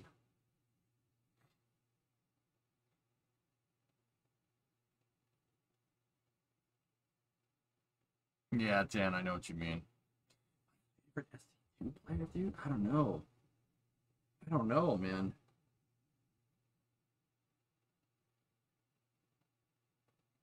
I'm trying to remember, dude. I like the Terran players, but I'm trying to forget who was a hot Terran player at that time. Like, who was really good at it? I forget. Light Raw was a cool dude. Yeah, that guy was cool. Boxer was insane. Insane, serious. Yeah. MVP, yeah.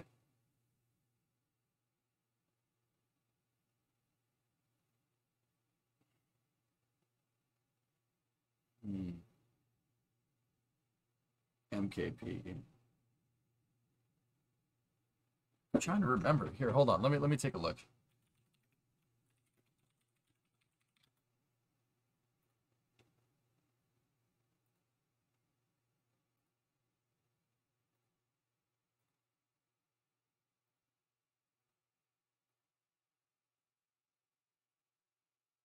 I think, yeah, Marine King, yeah. Yeah, he was up there, but that doesn't... Marine King Prime, yeah. Oh, dude, it's coming back to me. It's all coming back to me. It's been so long, dude. It's been over 10 years.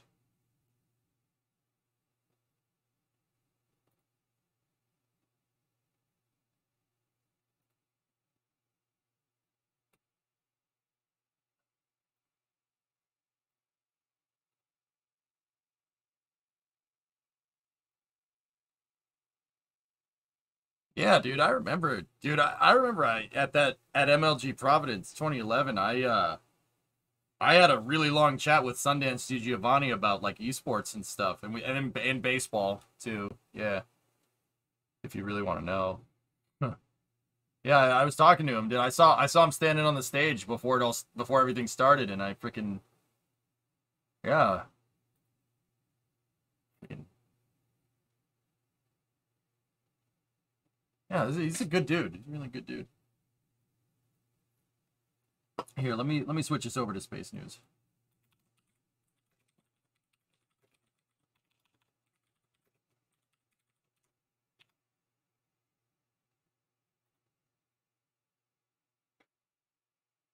I'm trying to, what I have is this, yeah, here, I have this picture up from MLG Providence, dudes. So, check this out. That's the left, that was the left thing. And then, if you look all the way over here, see the yellow? Actually, I don't know if that's me. I was down a little ways. Look around for a Bruins jersey. I know I wasn't sitting that far from In Control. He's right there. Him and Anna were right. They were like really, really close.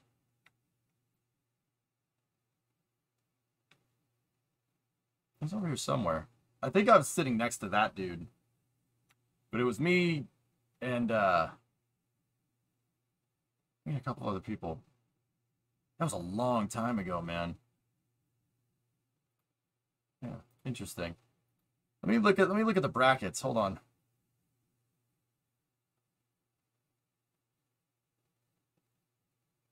Yeah, TB wasn't at that one. Artosis was there, Clutch was there, Husky and JP were there. Bitter was there, Tasteless and DJ Weed. Yeah, that was a good show. It was a good tournament. Yeah, Enoch won. Yeah, he beat Naniwa. I remember that.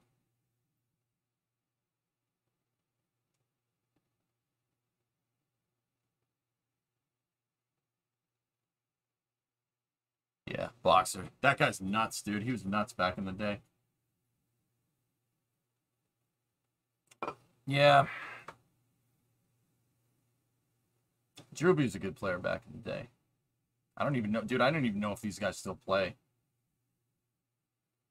Yeah, look at this. Look at this lineup, though. Huck, Idra, Naniwa was there. MC was there. MC was nuts, dude. And he still is. These guys, most of these guys are still around. Destiny was there, too. Yeah, I watched him play. Yeah, that Destiny. Yeah, I know. TLO, that guy was cool. Machine, yeah. Machine's a good... Any F1 tonight? I don't know. I gotta stop in a couple of hours here.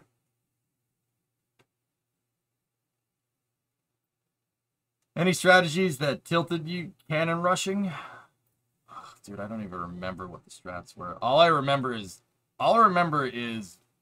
Lenok beating... Dude, no, he wasn't beating Marines. He was beating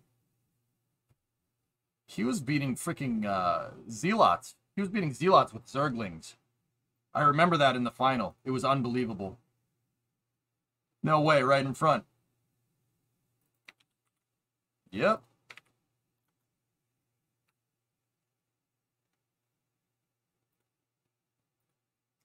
Whoa. Whoa.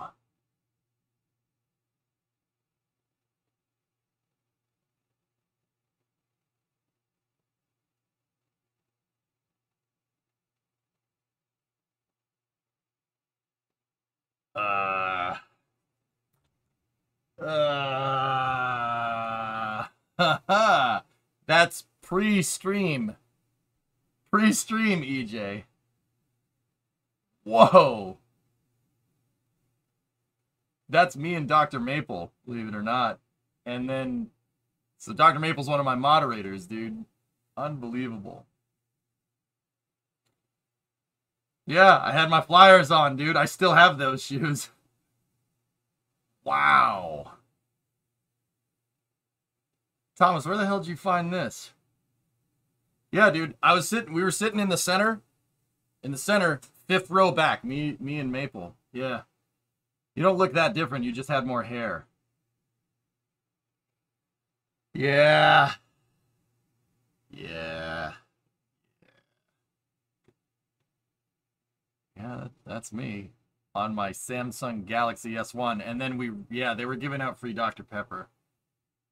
Dude, the boards.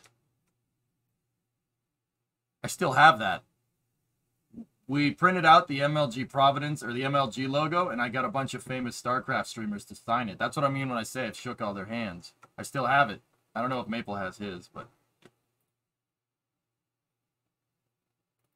Dude, Thomas, I straight up don't remember this. I don't remember how we got out in front.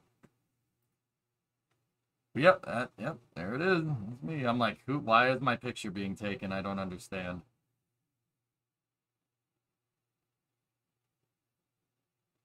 Holy crap. Yeah, see?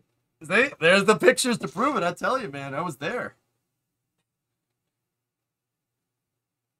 Yeah. What the hell happened to you? You used to be handsome? What the hell, man? What do you mean? What do you want me to do? Don't look that different. Yeah, chat happened. Yeah, that's what happened, Panta. Chat happened. How old would I have been in that picture?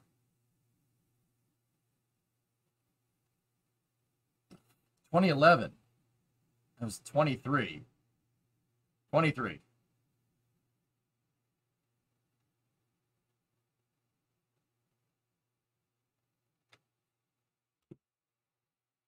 I like my hair. I like this, man. It's easy. Easy. You don't have to take care of it. That's 23. That's pre-stream. That's pre-stream. Yep. Yeah.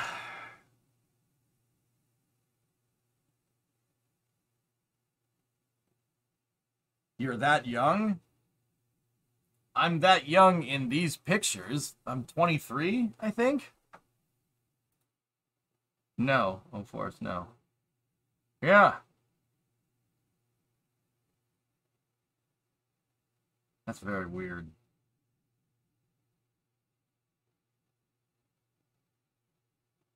Man.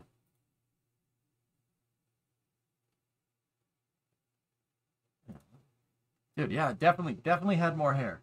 Definitely had more hair. Yeah. Yeah, I've never really been able to see it. Yep, no, yep, definitely. Yeah, definitely, yeah, yep, okay. Yeah, definitely had more hair.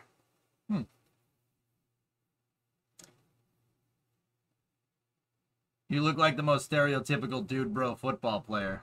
Yeah, yeah, a lot of people got really confused by the Bruins shirt. Yeah. Yeah. Yeah.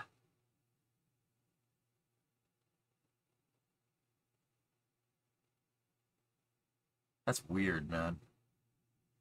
Yeah, the hair just kind of migrated from here to down here.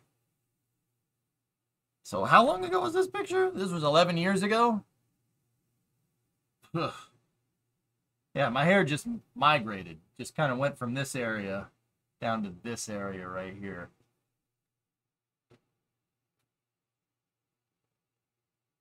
Man, it's weird, dude. Thomas, are there any other of those pictures? Honestly, are there any more pictures?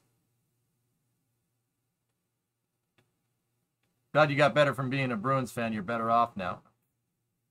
It's off. Hair tectonics, yes.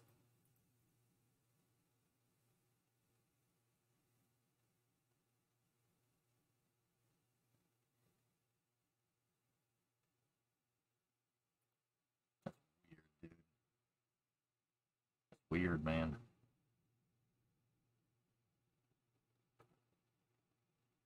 Yeah, I remember we were at the front of the gate because we got there like way early so we could get a good seat. Oh man, that's strange.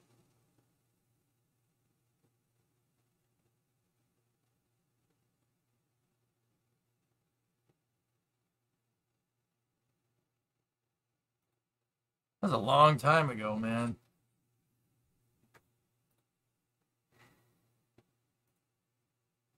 Yeah, we were like 5th row because the seats in front of us were reserved for players and stuff. Man, that's weird, dude. That's weird.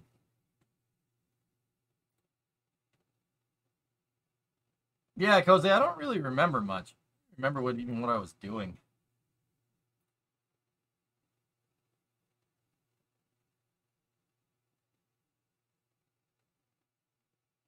Oh, that's cool, W. Neat. Huh.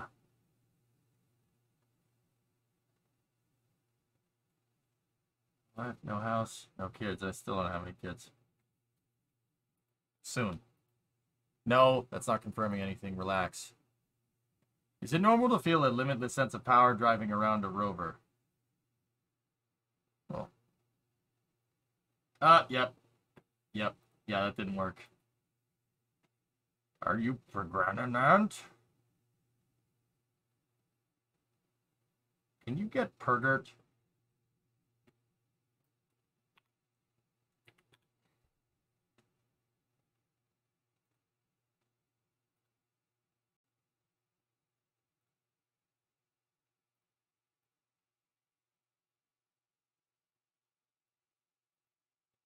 Now I'm just looking into pictures. I'm trying to look at all the pictures of the crowds.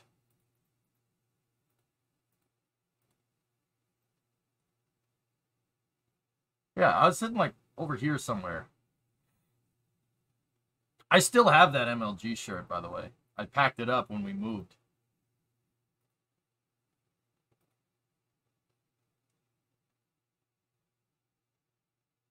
Huh.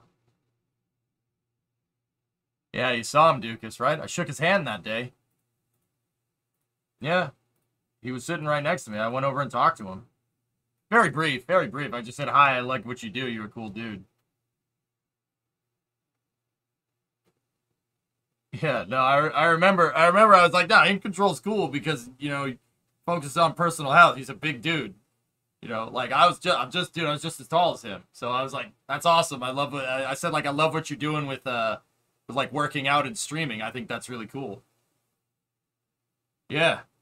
He said, thank you. He was a really nice guy.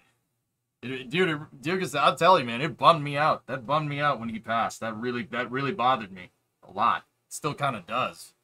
Just, yeah, that was a terrible day, you know? Yeah, Cyborg, crazy. I subbed to him for years. It was really sudden. It sucks, dude. Yeah, it sucks. Yeah, he's a good dude. I have his autograph. Yeah, autograph from a long time ago.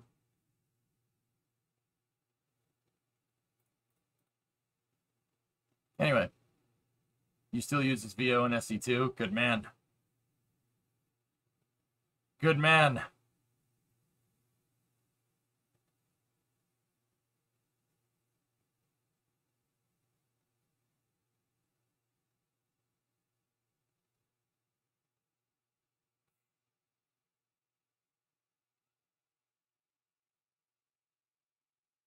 Yeah, Dukas, he clotted up, and that was the end of that.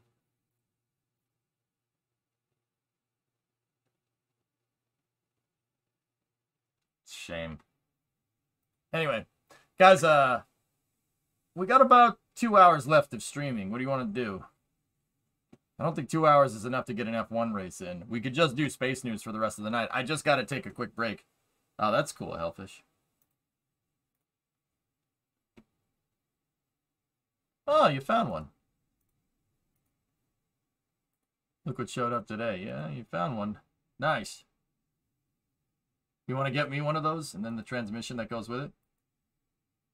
Bridge, bridge, bridge, bridge, bridge, bridge, bridge, bridge, bridge. Wow.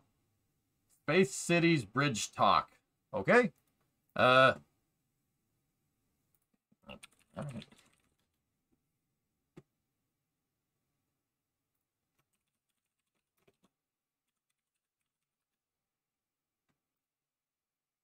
right. Give me 1 second. We'll let me put on a video. I'm gonna take a quick second here. Break will be shorter than usual because it's a short stream today.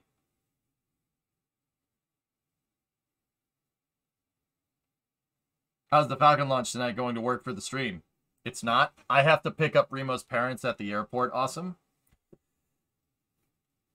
That's not, that would be something that we don't want to miss. But hopefully it scrubs again. But even if it goes tomorrow, I probably still can't cover it.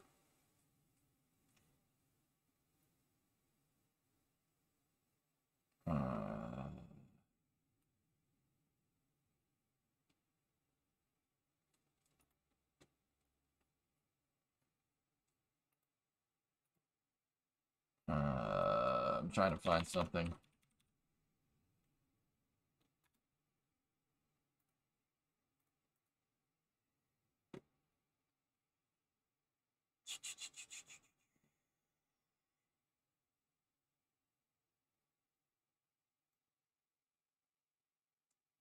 There might be racing, maybe, if I'm back in time. Next 2 days are going to get pretty crazy for you, boy. It's, oh, Force, it's my sister's wedding. I got it. Yeah. I'm in the wedding party. That's going to be fun.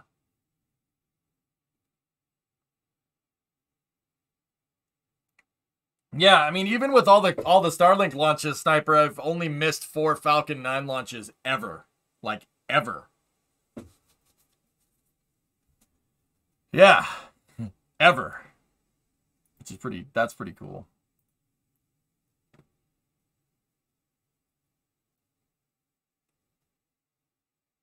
Yeah, Hellfish, no, I won't. That's already gone by, Hibbit. Remember how I said there was wedding stuff that the reason why I couldn't go down to SLS? Well, 1, that was another wedding, and 2, that as well. 2 of my favorite streamers have their sister's wedding in the same week.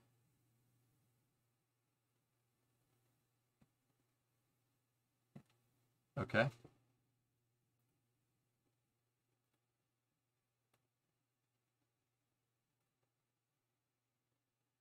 trying to find something to watch that has to do with cities.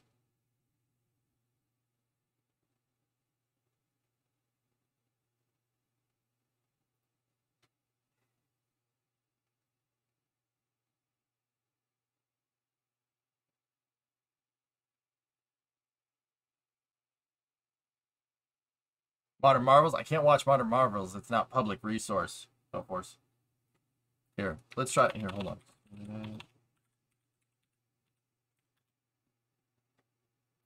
Maybe the Smithsonian Channel will have something.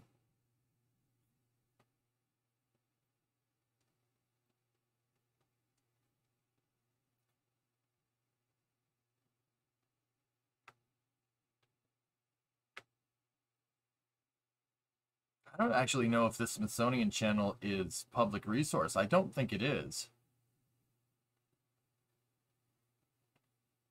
It's okay. We have mountain climber mode now. Nice. Yeah, I don't think it is.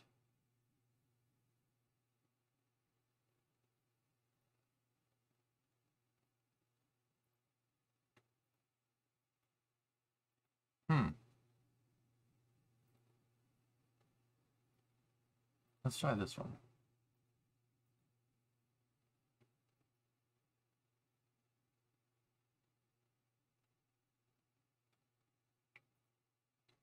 Look for stuff on the interstate system. We just got to find stuff that's we got to find stuff that's public domain, dude. With the NASA stuff, it's always easy to find it because NASA stuff is all public domain and it's everywhere. What are you looking for? I don't know. I might just put on one of the usual things that we watch. What did we watch? We watched Ascent yesterday. I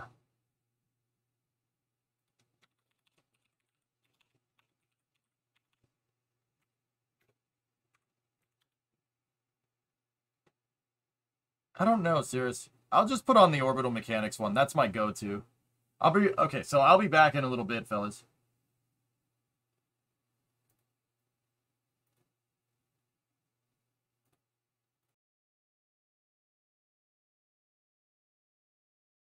Ooh, drummer. That's a good one. You know what? I changed my mind.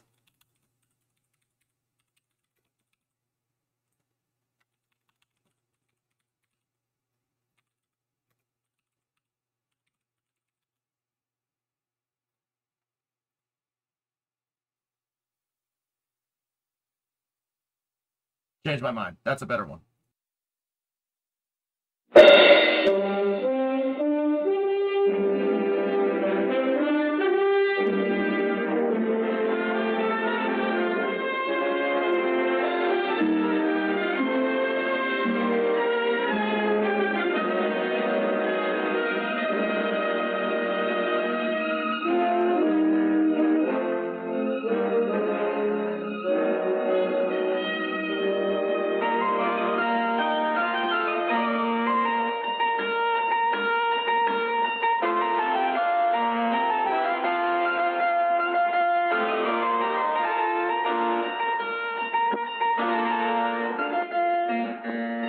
Time when a meteor flashing through the sky struck man with a deep sense of wonder.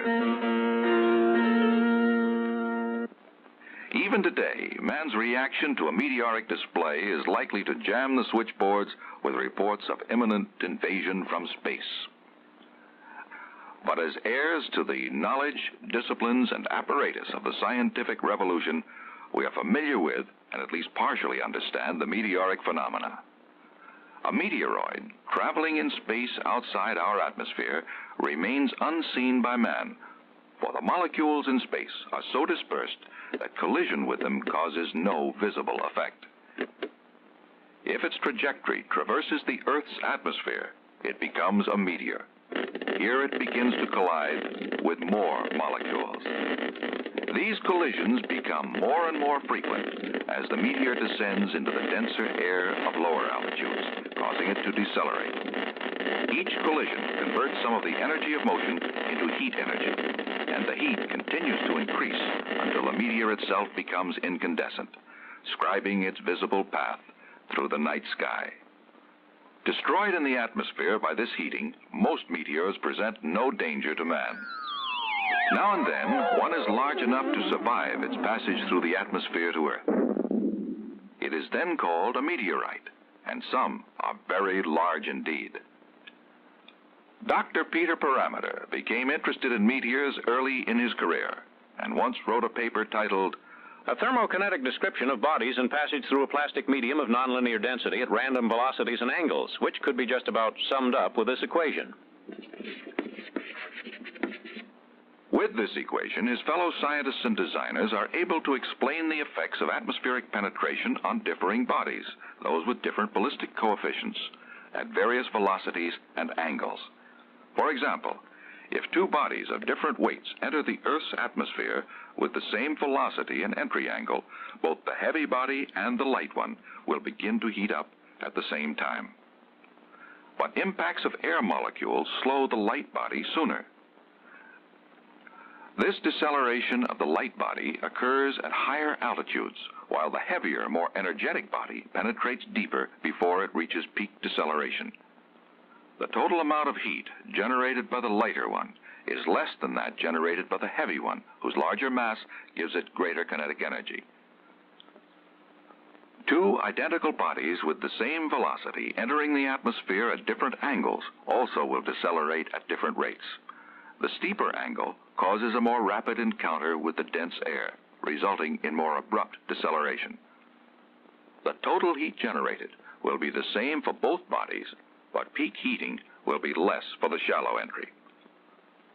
With identical meteors entering at the same angle but with different velocities, the faster meteor, under heavier bombardment by air molecules, will have greater deceleration, generating more heat and at a higher rate. But Dr. Parameter is no longer merely an observer interested in understanding the phenomena of meteors. A meteor is just an aimless traveler in space. Doc finds himself now involved in designs with a purpose and an aim. A missile has a target, and a spacecraft has a destination, a journey's end. To these, Doc applies his knowledge. He knows natural phenomena, both of aimless meteor and aimed missile. He knows that as they traverse the atmosphere, they heat up. If the heating or deceleration of a vehicle is excessive, the mission is threatened. Man cannot change the laws of nature, so he must use his knowledge to work within those laws.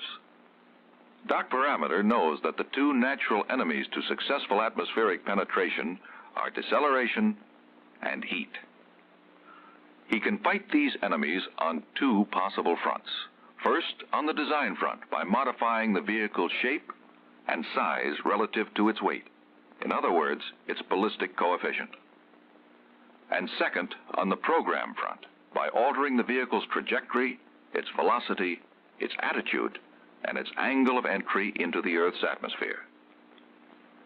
Dr. Parameter is now ready to use his technology to plan a successful re-entry for an ICBM warhead. He knows that of the two natural enemies, deceleration and heat, high deceleration is not a problem with a warhead, but too much heat could destroy it. He first surveys the project on the program front. He knows that the re-entry velocities and angles are essentially set by the mission. But to reduce heat load, the velocity of the re-entry vehicle could theoretically be reduced by firing a retro rocket. On investigation, he finds that in order to decrease re-entry velocities sufficiently by this method, a retro thrust system would be required weighing many times the weight of the warhead. This method is out. He next considers the possibility of changing the re-entry angle. He knows that a shallow angle will lessen the peak heat load by stretching the heating over a longer period of time. But the total heat generated will be the same either way, and the vehicle could absorb even more heat during this longer re-entry. Furthermore, a shallow re-entry angle has other serious drawbacks. First, a shallow angle impairs accuracy by deflection in the atmosphere. Second, it affords more time for enemy interception. A steep re-entry improves the missile's chances of avoiding interception and of reaching its target with minimum atmospheric deflection. In this case, altering the program is not the answer to the heat problem. Dr. Parameter must attack the problem of heat on the design front. Logic would seem to indicate that fast travel requires a streamlined shape to slice its way through the air. At subsonic velocities, this is true, but at supersonic speeds, the moving vehicle displaces air molecules which bounce off, forming a shock wave. As speed increases, the shock wave becomes more severe, and heating increases. An ICBM will have a free-fall re-entry speed in excess of 23,000 feet per second. At this speed, the heat of molecular collision and friction, shearing of air molecules, is concentrated in a narrow zone along the surface of a streamlined vehicle. The heat generated may cause the temperature to exceed 15,000 degrees Fahrenheit. To combat this terrific heat, Dr. Parameter designs instead a re-entry vehicle with a blunt frontal area.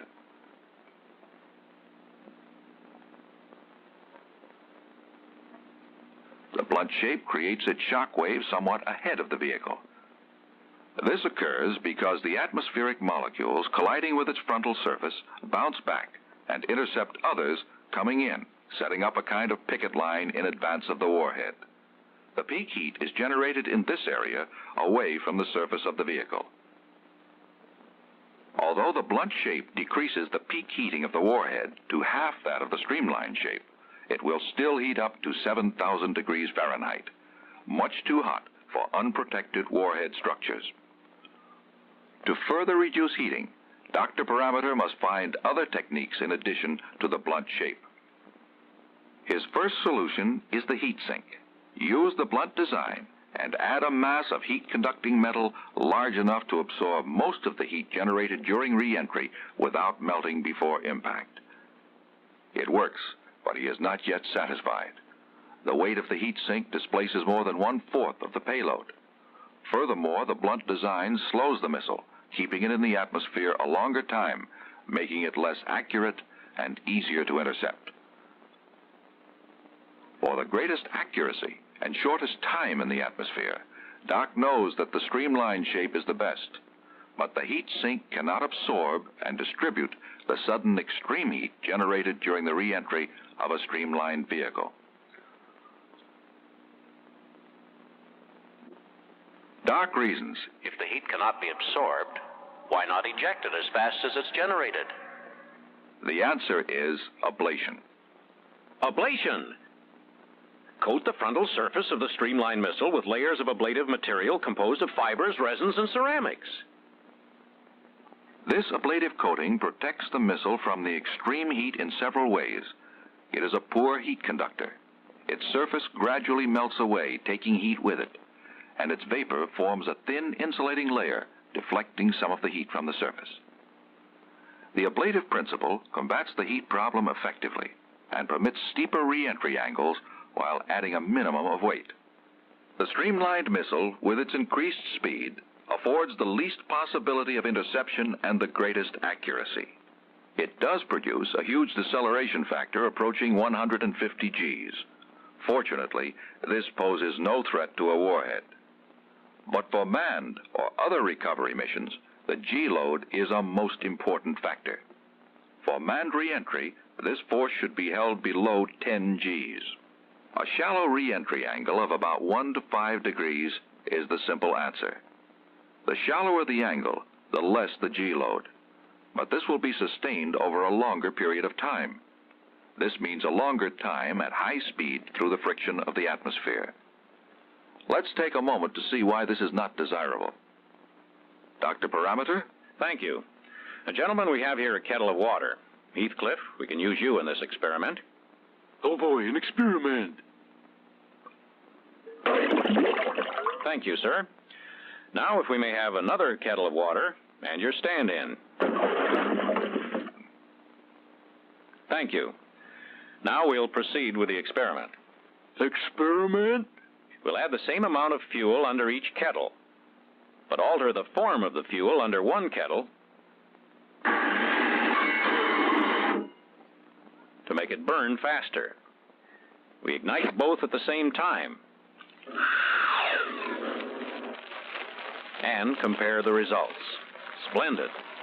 I'd like to point out that the fast-burning fuel, although reaching its intensity quickly, exhausted itself quickly. The heat absorbed was negligible. The slow-burning fuel, on the other hand, gradually increases in intensity. It will generate the same total heat load, but over a longer period of time, and you'll notice more heat is absorbed. Wow! Thank you, Heathcliff. Thank you, Dr. Parameter. So although the peak heat generated in the shallow re-entry is less, the capsule is in the heating regime for a longer time, and without the utmost protection would absorb an intolerable amount of heat. For manned re-entry, Dr. Parameter overcomes the deceleration enemy through program with the shallow angle, but he must combat heat on the design front. A blunt shape to cause a detached shock wave, a picket line against heat, and ablative materials for additional heat control. The doc is confident his new design will fulfill the requirements. Now to try it out. He wants low peak deceleration, so the shallow re-entry path is mandatory. This brings him down safely, if a little off target. To achieve some control and accuracy as well as safety, Dr. Parameter has been working on other design concepts, particularly shapes that produce lift. He knows that a ballistic missile is designed and programmed to hit a particular point on the Earth's surface. A manned ballistic vehicle with the same objective is much less accurate due to its design and long, shallow penetration. But a lifting vehicle, which is capable of descending at a still more shallow angle and with an extremely low deceleration rate, is able to change direction. This control gives it wide selectivity of landing sites within a large footprint area. For the shortest range within the footprint, the vehicle is pulled up into a maximum lift attitude at re-entry. This induces maximum drag, causing a steeper, more abrupt descent. For the longest possible range, the vehicle must assume the attitude of maximum lift-over-drag ratio. This footprint, huge at first, shrinks gradually as the vehicle descends. Dr. Parameter, while considering the advantages of lifting vehicles, is also aware of their drawbacks. First, the lifting structure itself imposes weight penalties, which compete with the all-important matter of payload. Then, lifting vehicles may also spend up to 20 minutes in the heat regime, and being more streamlined, they require a still more complex heat protection system, competing still further with payload. Dr. Parameter, with his associates, has studied the strategy of atmospheric penetration. He knows its natural enemies, deceleration and heat, and has met them on the two fronts of program and design. He has accomplished important objectives. For the intercontinental ballistic missile, the objectives are rapid atmospheric penetration and accuracy. The warhead's natural enemy is sudden, intense heat. Its program? High velocity, steep re-entry. Its design, streamlined with ablation to combat sudden heat. For a manned or other recovery mission, the objectives are, first of all, safety, and then control. The mission's natural enemies, high deceleration, sustained heat. Its program, shallow re-entry for low deceleration. The vehicle's design, blunt, yet with control capabilities, a maneuverable lifting shape. The resulting long duration within the heat regime exacts a weight penalty because a complex heat protection system is needed. There will always be problems to solve. Dr. Parameter has worked out successful compromises so far, but he is still puzzling, still exploring. He plots his graphs, his curves, and flings them boldly into space. But he knows that we have barely gotten our little toe into space, and he constantly seeks to improve that toehold. He must hold to the possible, yet he constantly works along its impossible edges.